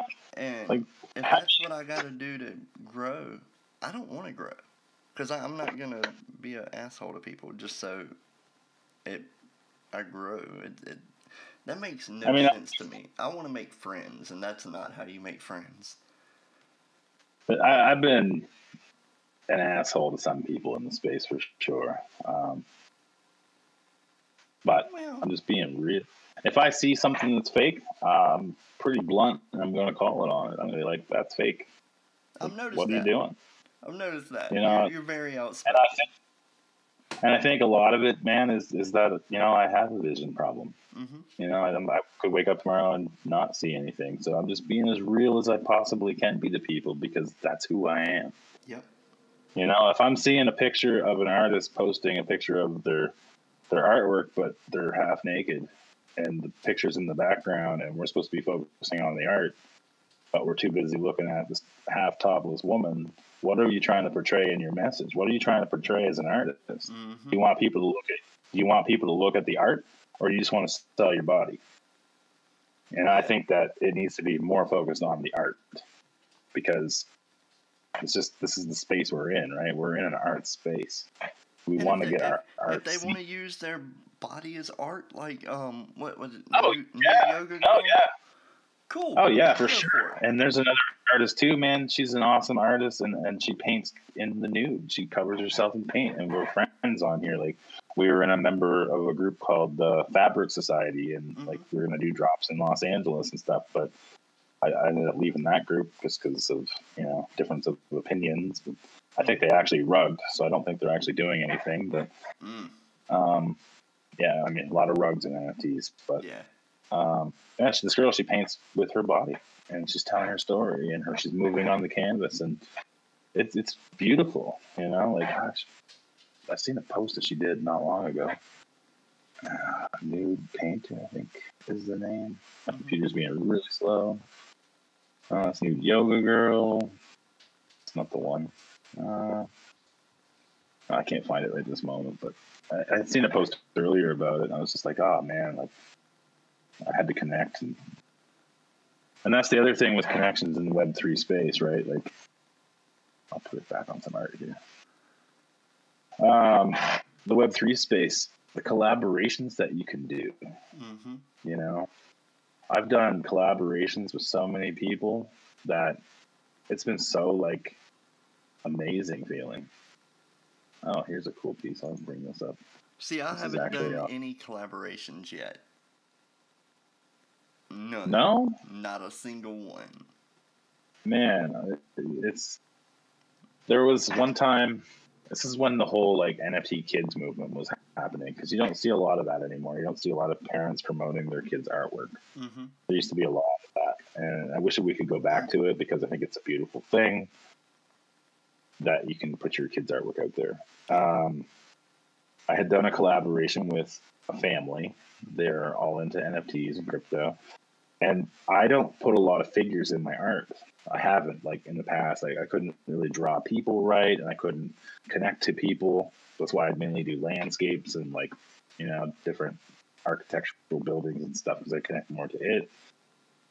And so she had created this person, and I was like, I really love your artwork. Like, can we do a collaboration? And I had asked the parents' permission, because she was like, an underage artist, and she was like, I think 15 at the time. And she was like, yeah, she was so excited. She ended up drawing a cool character, and I did this collaboration with her. And I'm like, you keep the profits. Like, go ahead. Like, your family could use it, and go ahead. It's like, I have a full-time job, and so you just make these connections with people. And another person that I did a collaboration with, she is she creates these masks, Little Terror Arts, and she had seen. Yeah, I know who you're talking about. Little Terror Arts, yeah. She does like these masks and these figures, and I really thought like this is really cool. And her story is that she was saving her money. Actually, I think she's in Brazil. I'm not 100% sure her location, but I think it's like Brazil. Some hot country. She was saving her money for a saxophone, because she wanted to teach herself how to play saxophone. And I'm like, that has always been one of my dreams, is to own a saxophone and just learn how to belt out some music, because I love saxophone music. And so I did a collaboration with her, and she ended up selling some of it, and she ended up buying her saxophone. Like, I didn't take any profits from that. I didn't take a cut. I did it just out of the goodness of my heart, because to me, that's what art is about. Yeah. It's not always about the price tag. Like, you see like a lot of on Twitter, like, artists need to get paid for this. Artists need to get paid for that. No, artists just want to create the art. They want to create something that connects to people. It's not about the price tag. If it sells, that's bonus. Like that piece that sold today, that $700 piece that sold for that benefit. 50% of that's going to kids, and then the other 50% it gets used for something that, like things that could be needed, like bills paid, groceries, and it's used for good. And see, I see that too. Like people talking about the artists need to get paid, and I agree to an extent. But the first 10 years of my career, I did everything for free. Like, I never got paid in the first 10 years that I was creating art. And it just, it made me happy. And, well, no, I can't say I didn't get paid, because I got to go to all these different concerts, and I got like an open bar, and all of my friends would be able to get in free with me, and they got an open bar. So, I mean, it was a party, man. And so I mean, it was so much fun just being a part of my local music community, you know? And Yeah. I was helping out like different bands and stuff locally, and it it it wasn't even about getting paid. It was about Yeah. being able to go out and have fun. And like I said, I say that I didn't get paid, but they paid me in other ways.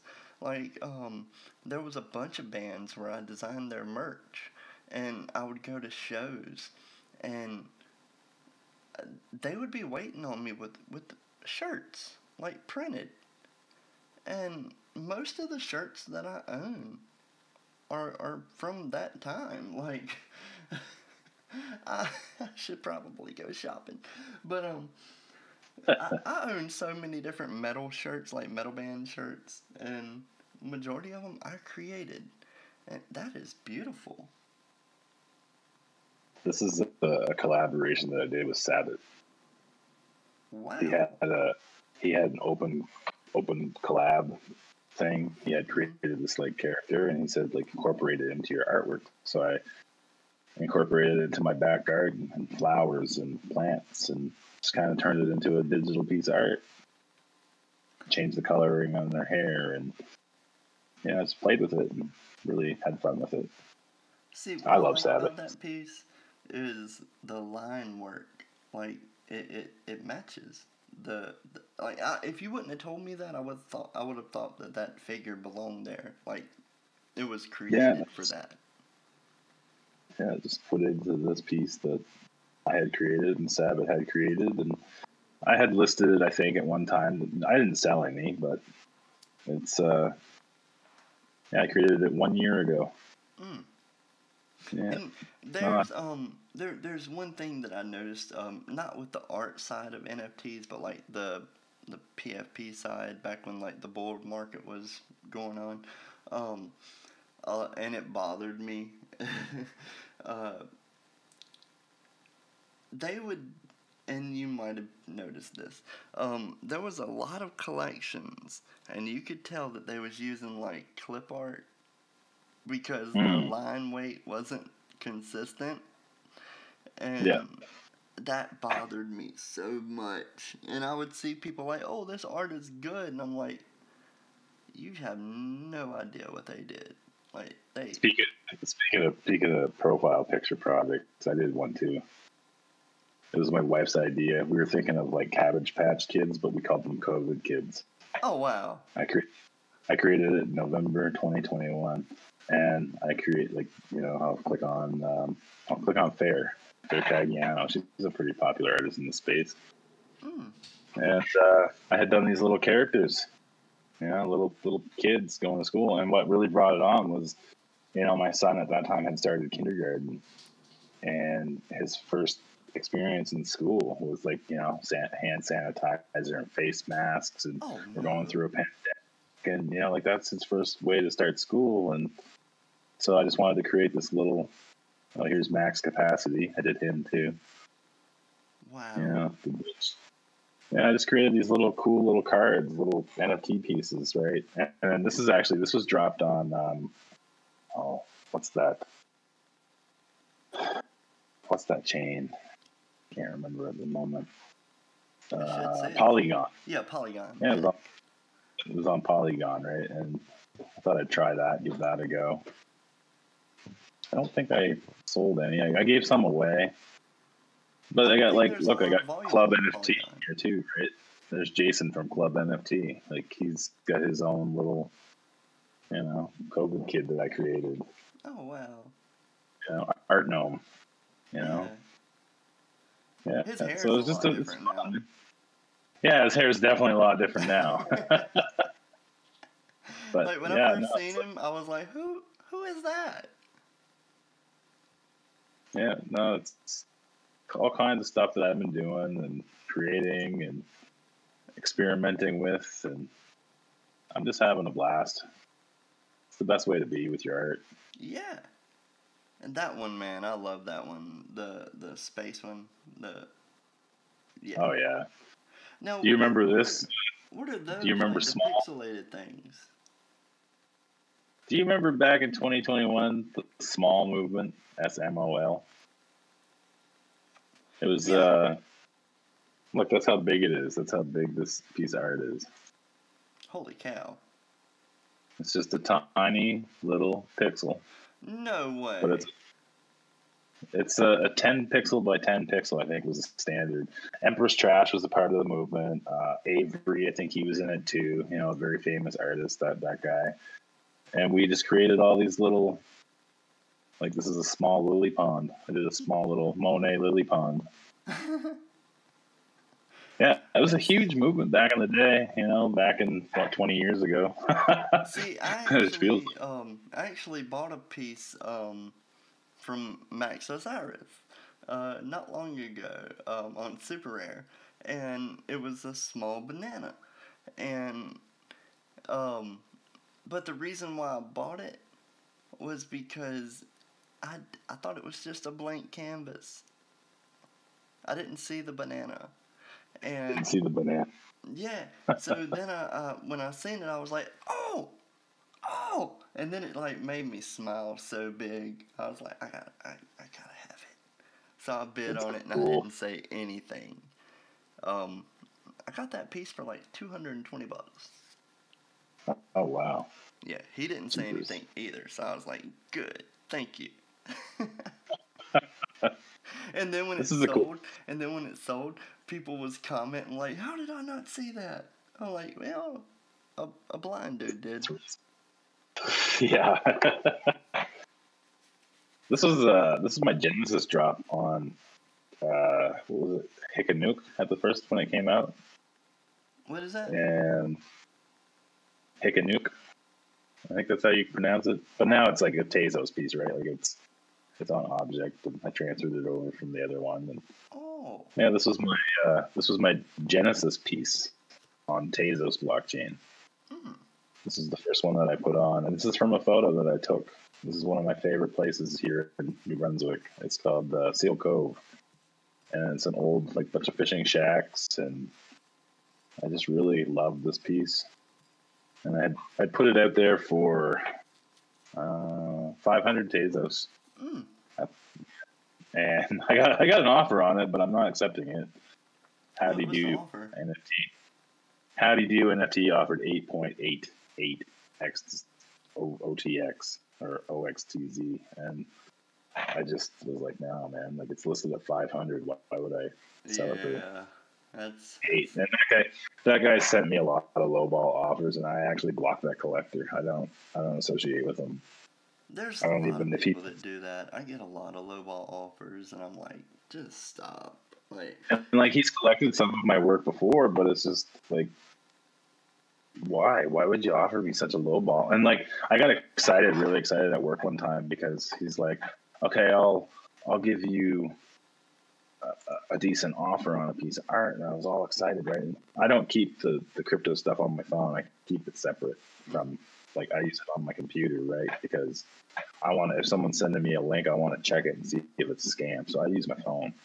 Yeah. I don't have a wallet connected to my phone.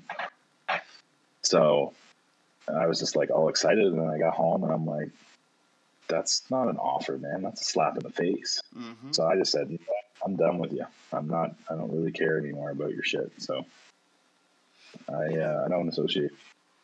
And it happens in space, but artists have to learn how to say no. Yeah.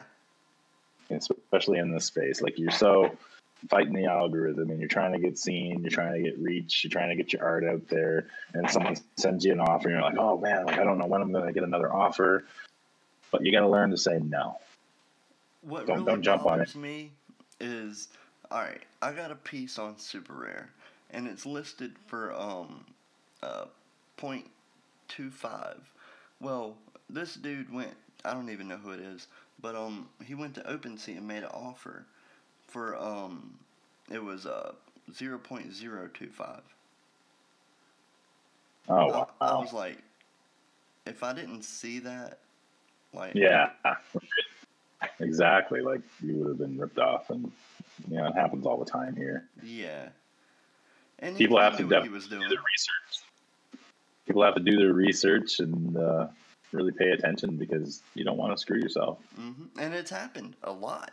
Like Yeah. during the bull market, I used to see people like, "Oh no, I accepted such and such offer. I thought it was this much." Yeah, it happened to my good friend Angie Taylor. Like she had an ape.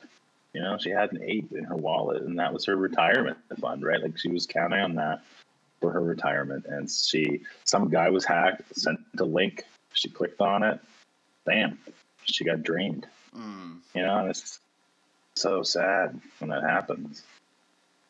Now we can bring this one up, vision loss collection. That's I haven't really put a lot in here, but I did sell a piece from it. Oh, wow. This is the last sale was 0.1. I was just experimenting with eyeballs and art. That. Because like I'm a visually impaired artist. We both are. So eyes really see a lot of stuff.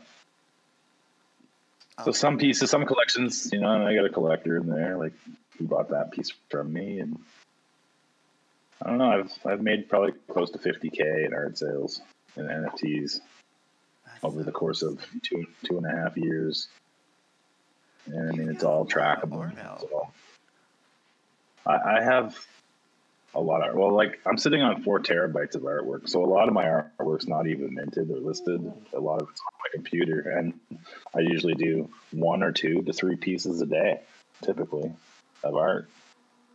See, I'm the complete opposite. I'll spend months on a piece, and there's some that I've spent months on, and I'm like, I still don't like it. It's not done. Yeah. I don't think my ADHD would ever allow me to.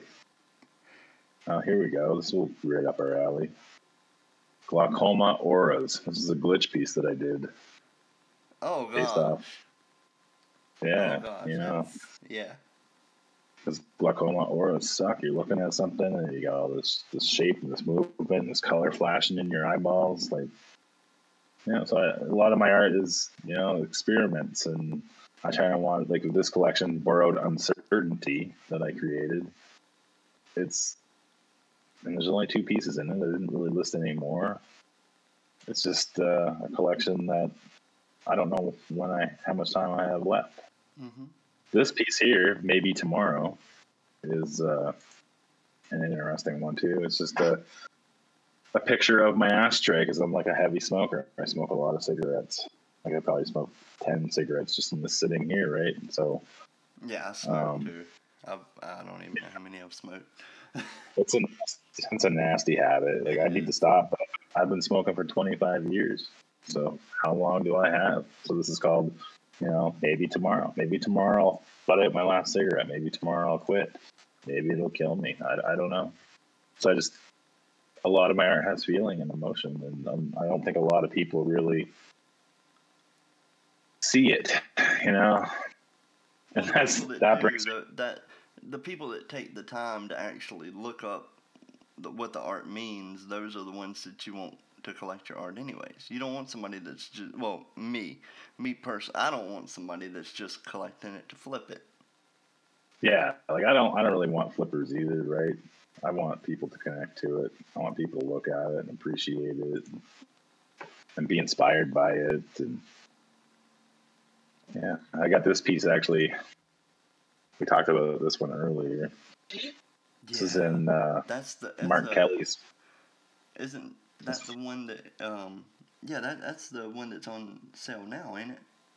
Yeah, I sold a copy of it today too. So Mark Kelly Sauce Book.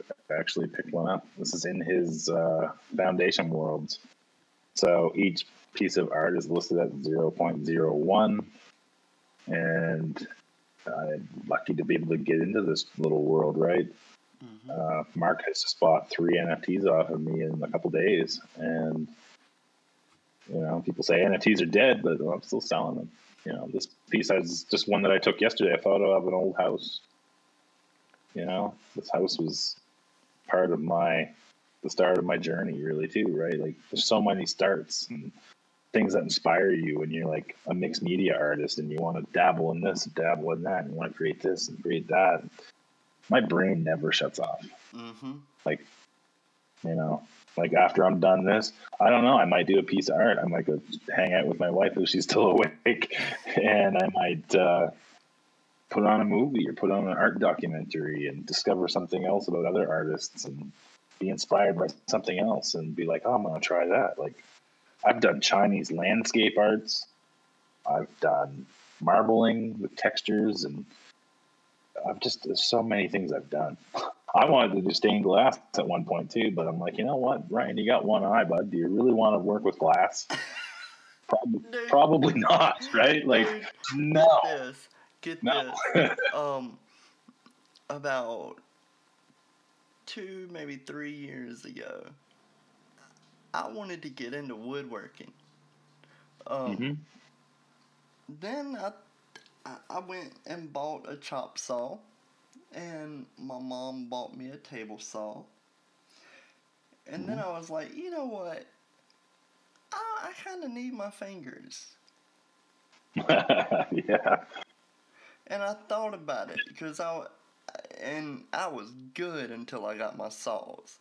And then I was like, I don't know about this. I don't know if I can do this. And because I would be here by myself with a saw. Yeah, and splinters, right? Like you were talking earlier about how your eye is really thin and your eye could pop, and well, I can wear like safety splinters. glasses. Yeah, but they get in there, man. I used to do construction. I used to build houses and stuff too. Like you'd be amazed what could go in your eye with wearing safety glasses. Yeah, that's true. Yeah, and I used to do like a lot of construction. But well, you'll know, the saw that I bought was a miter saw, so that way I could get different angles and stuff. But I I thought about it and I was like, cause I used to do construction too, and I used to do like home remodeling with my uncle and my other uncle. I used to do roofing. Well, no, I didn't do roofing. I was carrying shingles up a freaking ladder. Hated that. Dude, I was Been there, done that. Don't want to go back. I was like 100 pounds, and he's like, "Come on!" I'm like, "These things weigh as much as I do." Like, yeah. Can you imagine a 6'4" guy on a roof? No, like it sucked. But I ended up doing flat roofing instead, working with hot asphalt and tar and modded roofing. Yeah, like I got some scars on my arm from the hot tar asphalt. See, Stuff. it's crazy that you worked with asphalt. I used to I'm about to mess your whole mind up right now. I used to operate a front loader at an asphalt plant, and and it was the best job of my life, dude. Like, it was so much fun, and I could see good then. I was driving and everything, but now I look back and I'm like, they probably shouldn't have let me do that. Like, but yes, some of the shit you see in these jobs, right? Like, and when I found out that I was legally blind, I didn't believe him because I drove to the eye doctor, and so he was like, "You're legally blind. This is what's going on." And I told him, I was like, "Nuh-uh." I've never had my driver's license, not Really? once.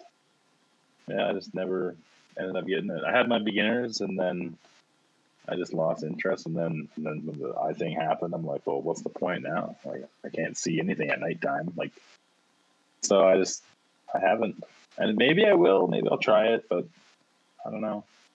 Hey, Tesla. You never know. I could. My sister has one of those. I don't know if you've noticed this or not, like if you've seen it, but every once in a while I call Elon out about it, and I'm like, dude, let me be the first blind dude to drive a Tesla with full self-driving, with you in the passenger seat. You believe in your cars that much, Elon. If you're listening to this, quit being a little punk. Get in the passenger seat with a blind man and let me drive your car. That's all I'm gonna say. But that was so, like, when they told me that, I told them they were lying. Like, I was like, no, and um, my boss ended up firing me, because I was stupid and I told him.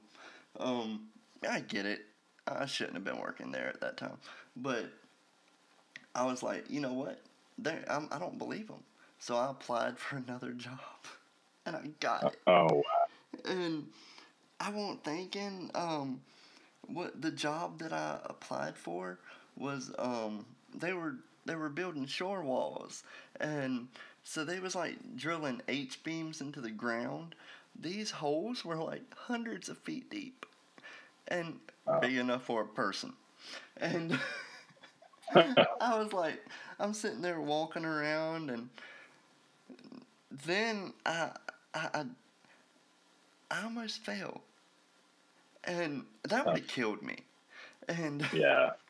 I don't know how they would have got me out if I would have failed, but it was like I worked there for like a week, and my brother worked there too. He's such a good brother that he didn't even say anything, and the boss man, he went up to my brother and he was like, "Hey, there's something with your brother. What's going on?" And then that's when my brother snitched on me, and told, and the dude, he was like, "What? He's what?" And he came up to, well, he called me over to his little office and stuff, and then next thing you know, he's like, your brother told me what happened. I gotta let you go. He was like, but you worked so hard. I wish that I had another person that worked as hard as you. So what I'm gonna do is double your pay for the time that you were here." And Oh, wow. I started crying. Like, my eyes have caused me to cry so much, and because I love working, and I mean, you did construction. When you get done, you feel like you've had a good day. You feel like you've done something. And Oh, yeah. so, or that's the way I felt. And then I was like, what do I do now? And yeah, so, but I lied, and I told him, like, no, everything's good, and I can do this, but I'm so glad that they fired me, because somebody would have got hurt. I probably would have been the one that got hurt, and yeah. But well, Ryan, I said I wasn't gonna keep you for 2.5 hours. I lied. Here, we'll put one more piece on. Yeah. This is two pieces. That These works. go together. This was created a while ago. This is my foundation drop, and I did this with a friend of mine, and it's split. He goes by Alpha Omega. Mm-hmm. He is a phenomenal artist and musician, and just does the craziest, coolest things with like my artwork. This one's called War, and I'll turn it on here if it loads. The sound. I don't know if you can hear the sound. I probably can't hear the sound. No, I hear. Because it's on mic. Oh, you do? Okay. Oh, wow. This is the piece is me laying on my couch, thinking about war, thinking about what was happening with Ukraine, and just how we're always fighting. We're always, there's always war and greed and money, and so we incorporated this piece together and we called it War, and it's split with Alpha. Reserved starts at 1 Ethereum. I created this in 2021. So I guess maybe it wasn't really Ukraine yet, but there was something war on TV, I think, and it just kind of got me in the field. But then we created peace, and so this is from a watercolor painting that I had done. A watercolor painting I had done just of a temple, and he incorporated all this stuff into it, and the sound, and the clips. Yeah, right. It's just.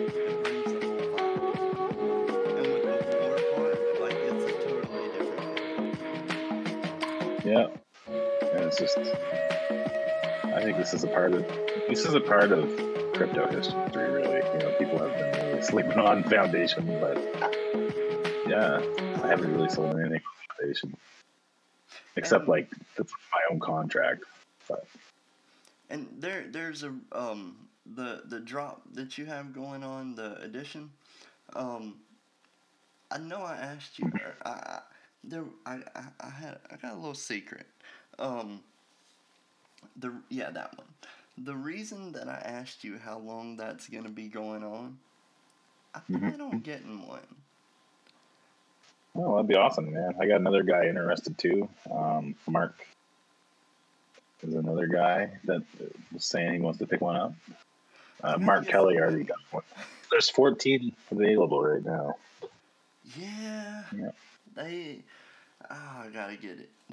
And it's 0.01. Yeah, I mean, there's no pressure, right? Like, all my art is differently priced, and you know how like there's the number 5 in my name, like Ryan Annett 5 is my handle. There's a reason behind all that stuff. Number 5 is an important number in my life. I've been creating art for 5 years now. I've got a family of 5. I've got 5 kids. My birthday is November the 5th.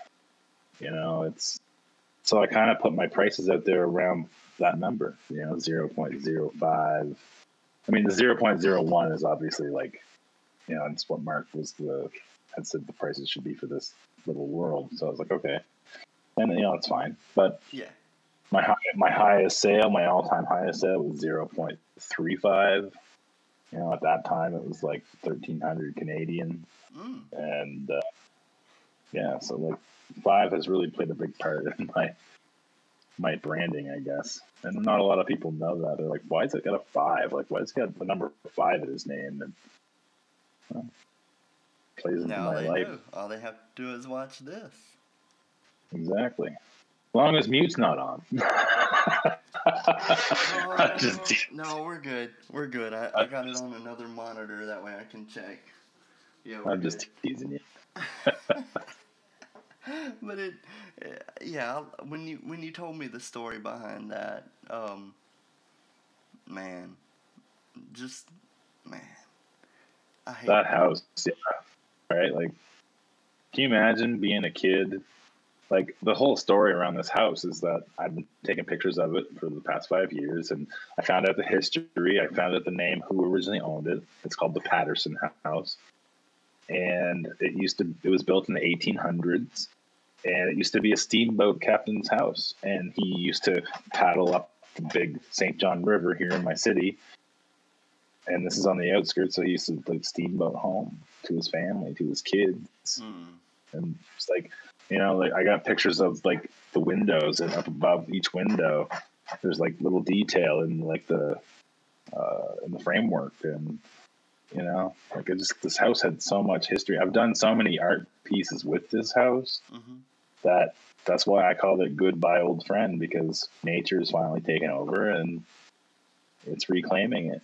Like the backside, the barn side, it's already down. Like it's down. This used to be a nice porch on here. Like, this was a 2-story house. It used to be a nice porch, and then the top just caved down in on it, and all the vines are growing over it. And I did like a infrared setting in the filters on Lightroom. And I really connected. I really liked, because at the time the sun was setting too. So that light on the left-hand side shining onto that house just kind of like illuminated it for me. It's like, goodbye, old friend, like it's gone. It's going. Really connected to this piece. And where I got onto Mark's world, I was like, I really want to implement this into this piece and his world, because I think it has a lot of meaning. It's a really lovely piece. And just the history of it, like, that's, there's so many memories that are built on that in that house. And I mean, there's that house that I took last year. It was like this. The gutter started to fall off, and nature, you can see all the vines all over it, and it doesn't even look like the same place now. Yeah, this is a high dynamic high dynamic range, I think is the term, HDR picture that I took, and I kind of just played around because it kind of looked like pencil drawing, and just the way I edited it, I really like it. I love it. Beautiful. I've done some paintings of this house too. Raw Gallery, he's actually picked up a couple of this house before too. A couple NFTs from it. Different ways that I've done it. Wow. Yeah, so it's definitely like saying goodbye to an old friend because, I'm not going to be able to capture this image again. I'm not going to be able to see this house in its entirety. It's preserving the history of this place, and it's preserving it on the blockchain. Wow. I love it. I love it so much. And you said 14 editions left. If anybody's listening to this, save one. There's only 13 available at this point. One of them is mine. Thanks, man. Thank you. I got other pieces in Mark's little world too. It was fun. It was funny. I kind of screwed up first. Like we were talking in DMs, and he's like, I really want you. I'm really interested in getting your artwork in here, and I want to see some more of your artwork. And I'm like, oh, cool, man. Like, yeah, totally. And so I was like, oh, I went to go. He whitelisted me in. He allowed me to get in to create on his world at nighttime. So I did it the next morning, and I was like, look, Mark, I don't have the Ethereum. And at that point, I only had $3 and stuff, right? I didn't have enough for gas. I'm like, I don't have the money for gas. Just, give it to another artist that wants to, get in on this, go for it. And he's like, no, I really want your work in there. So he sent me the Ethereum. He got me started to get on here. And then I thought I was minting it in his world, but there's a drop-down box, and I didn't click that box. So I ended up minting it, another piece, on not his world, but on Foundation. And he ended up picking it up too. He bought an edition of this. Right? He bought one of these ones. And then, funny.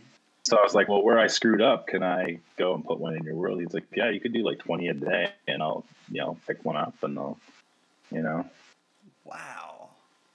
So I ended up selling 3 to Mark Kelly, Saucebook, and that's a pretty cool thing. Yeah. Because that guy's a really big time collector and member of the community, and I really enjoy Mark. I think he's a nice person. That's one of the good ones.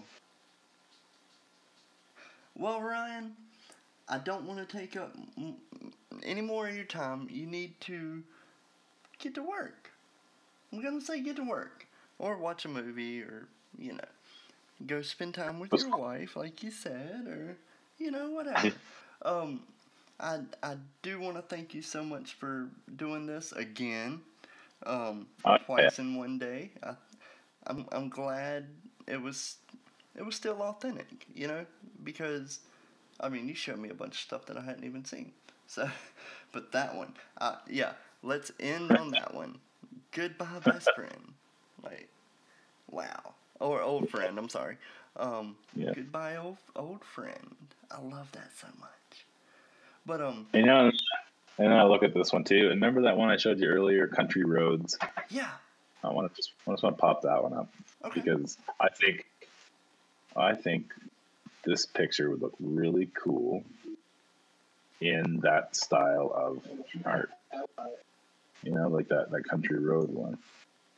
I'll go to my Blind Chronicles collection. Look, 3 Ethereum volume. Holy crazy. Here it is, Country Roads. This one was... Wouldn't that house look cool in that style of work? Oh my gosh. So I'm kind of I'll kind of take old pieces, and even though that they're minted as NFTs, in my mind, it's I'm still changing it to something else. Yeah. I still put that and connect to it and build something else onto it. I can draw it. And I can turn it into something else. It's not the same piece, right? So, I don't know. I was thinking, you've taken pictures of that house for 5 years. Why not do an animated loop of the destruction of the house? I don't know. I don't know a lot of that kind of how to do that stuff really. I still don't even really know how to put music in the background with my art. Unless I'm using like an app on my phone that I have like a subscription to or something, right? Oh, But hey, this one's available for maybe we zero could do point. a collaboration then. Because I know how. Yeah, I'd totally do a collaboration with you, man. I'd like to learn how to do that stuff. Oh, this is you're in farm country, aren't you? Virginia? It's like farms and stuff. Oh, yeah. Bunch of Yeah, look at that one. cows and stuff. There's one old farmhouse. Oh, wow. And see, I Yeah. love stuff like that too, like old farmhouses and stuff. But the only problem is around here, a lot of them are haunted, and because the Civil War came through here, and yeah, it's I stay away So from you old believe in houses. stuff, do you? You Do believe what? in ghosts? Do I Oh believe in fuck! it? Look, Yeah, my here's that. house is haunted. Here's that house again. Look at that one. That's the same house. Mm-hmm. Isn't that cool? That is so cool. I feel like there's Oh a yeah. ghost in there somewhere. Gotta be. Oh, they're totally. There's got to be. Yeah, no, I believe in that stuff too, man. And actually, my family's we come from a long line of seeing stuff like that. My See, mom, man, my grandma. my house is haunted. Um, I'll tell you about the history in private. Oh yeah, for I'll sure. tell you. But yeah, that that would look so good on that country road type of style. Wow. Oh, We'll end on this little guy, little hello. shit. Yeah, this is my aunt's dog. It's no longer alive now, but I ended up taking a nice little picture of it sitting out on the step. You know, Now, is that the one that you so painted? That's in her no, house? no, this is a different relative. This is my aunt Terry. This is her dog that she had. My aunt Judy was a dog. My Oh, aunt Judy was a dog. My your aunt Judy Aunt had a Judy dog. was a dog. She was a dog. Oh, There you go. Aunt Yeah, Judy. this is Chanel. Yeah, she just passed away like I think this year. So my aunt Oh, was a little devastated, but I got a little piece of art out there of her. It's not listed right now, and that's the one thing I don't like about OpenSea is that you know, excuse me, you can only list for 6 months at a time. mm-hmm. Like I'm an artist that has a visual impairment. Can't we list it like 25 years, Yeah. 10 years? Give that option, right? Oh, here we go. I It know you're should trying to cut be. me out.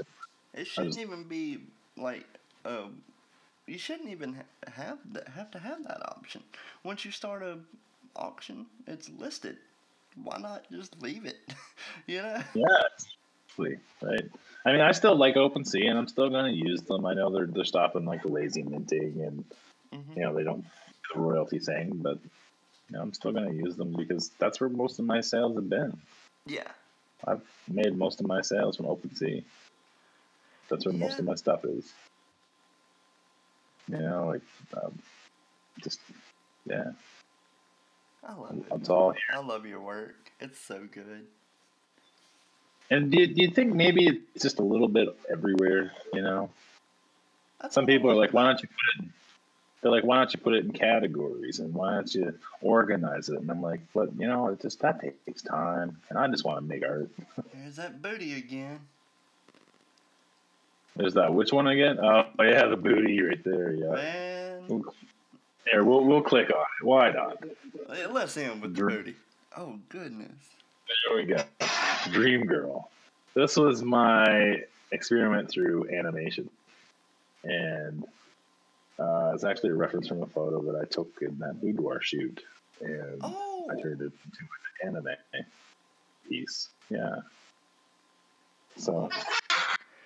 yeah. That just stood out. Well, first time I seen it, I was like, oh, booty.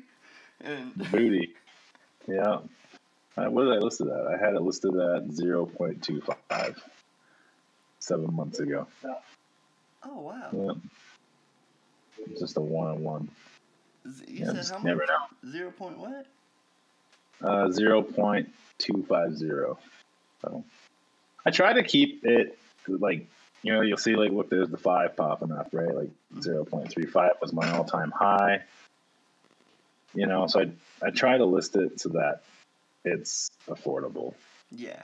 And everybody's got different price points, and people are like, "Oh, you're screwing up your floor." It's like, no, I'm an artist, and I'm just putting my art there for like the just to have the listing. I feel like and I got some be more like toward collection side, like a project. I got some high priced ones, but like this one, I got this listed at 25 Ethereum. It's a 1-in-1. That's that Low Tide Rocks one, right? With my kids on the beach and the elephant in the sand, and it's the memory. That's the memory piece right there. That's beautiful too.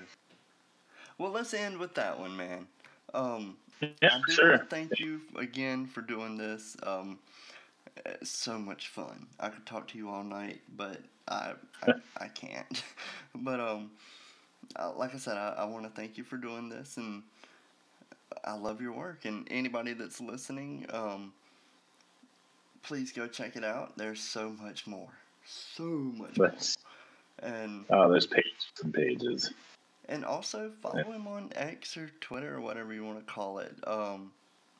He's a great person, and I'll have his links in the description of the video.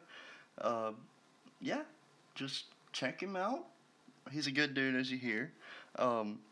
Great fun talking to in private. So get to know him and send him a DM. Get to know him even better. And yeah, Ryan, I want to thank you so much for coming. That is crazy good. Thank you very much.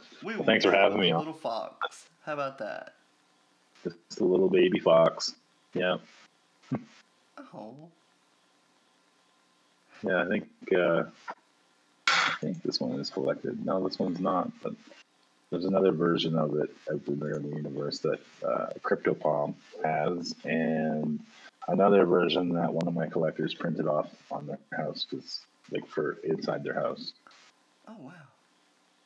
So all my collectors can do that. Oh, this one is cool. I'm sorry, I could just show my art. Oh no, you're good. You're good. I love looking. Oh my gosh! This one's owned by Fair Cagiano.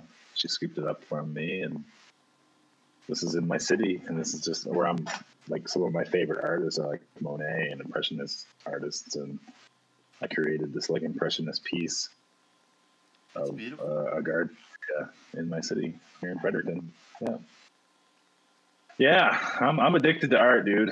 I have a lot of it, and there's going to be a lot more of it because I'm not stopping. I look forward to keeping up with it, and now that we've done this, I can actually not avoid your profile. So that was so hard. I was like, I do not want to see nothing. And yeah, because I mean, I've looked at your work, obviously, but I wanted it to be what you wanted to show me, and I feel like we achieved that. So I thank you again for coming, and I hope you had just as much fun as I did. Oh, I do, man. I had a lot of fun. I love talking about art, talking about stories, and hearing other stories. And, definitely, it's a cool thing to do. It's a cool thing to be able to sit in your studio and just connect to art. And I'm sure we'll do it again. I'm 100% sure that we'll do this again at some point. Oh, yeah, for sure. And I mean, if people want to, like, I've got, YouTube interviews. I had an interview with Irish NFT Girl 2 years ago. There's that. There's podcasts. There's, just check my link tree and, check my stuff out and, reach out to me. If my DMs are always open, I'm always willing to, like, connect with artists and talk about art. And, that's why I'm here. I want people to be inspired by me, by what I'm doing. Yeah. And I'll include your links too. I'll include your link tree. That way they can get to everything. So, all right. Well, like I said, I do thank you so much, Ryan, and I hope you have a good night, dude. And oh man, look at that. All right, I was like, what the hell? Stealth Bell. That's BitBoy. Yeah, it's her. She's an awesome artist too, Stella Bell. Yeah. Yeah, there's so many good people in this community. It just makes me so bullish to be here, right? Like, It does. All right, well, I'm all gonna right, get off here. You have a great night, and again, thank you so much for this, and I had so much fun. it was a lot of fun. Thanks for having me, man. Not a problem. And have I think we have really built a good friendship today. We've spent a lot of time together. So yeah, it's almost like a marriage.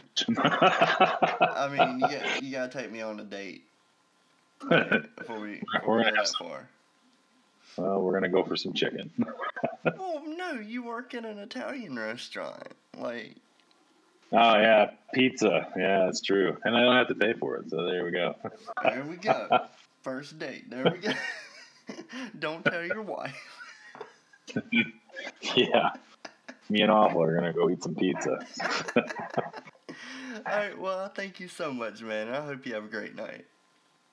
Oh, thank you. Cheers, dude. All right. Thank you.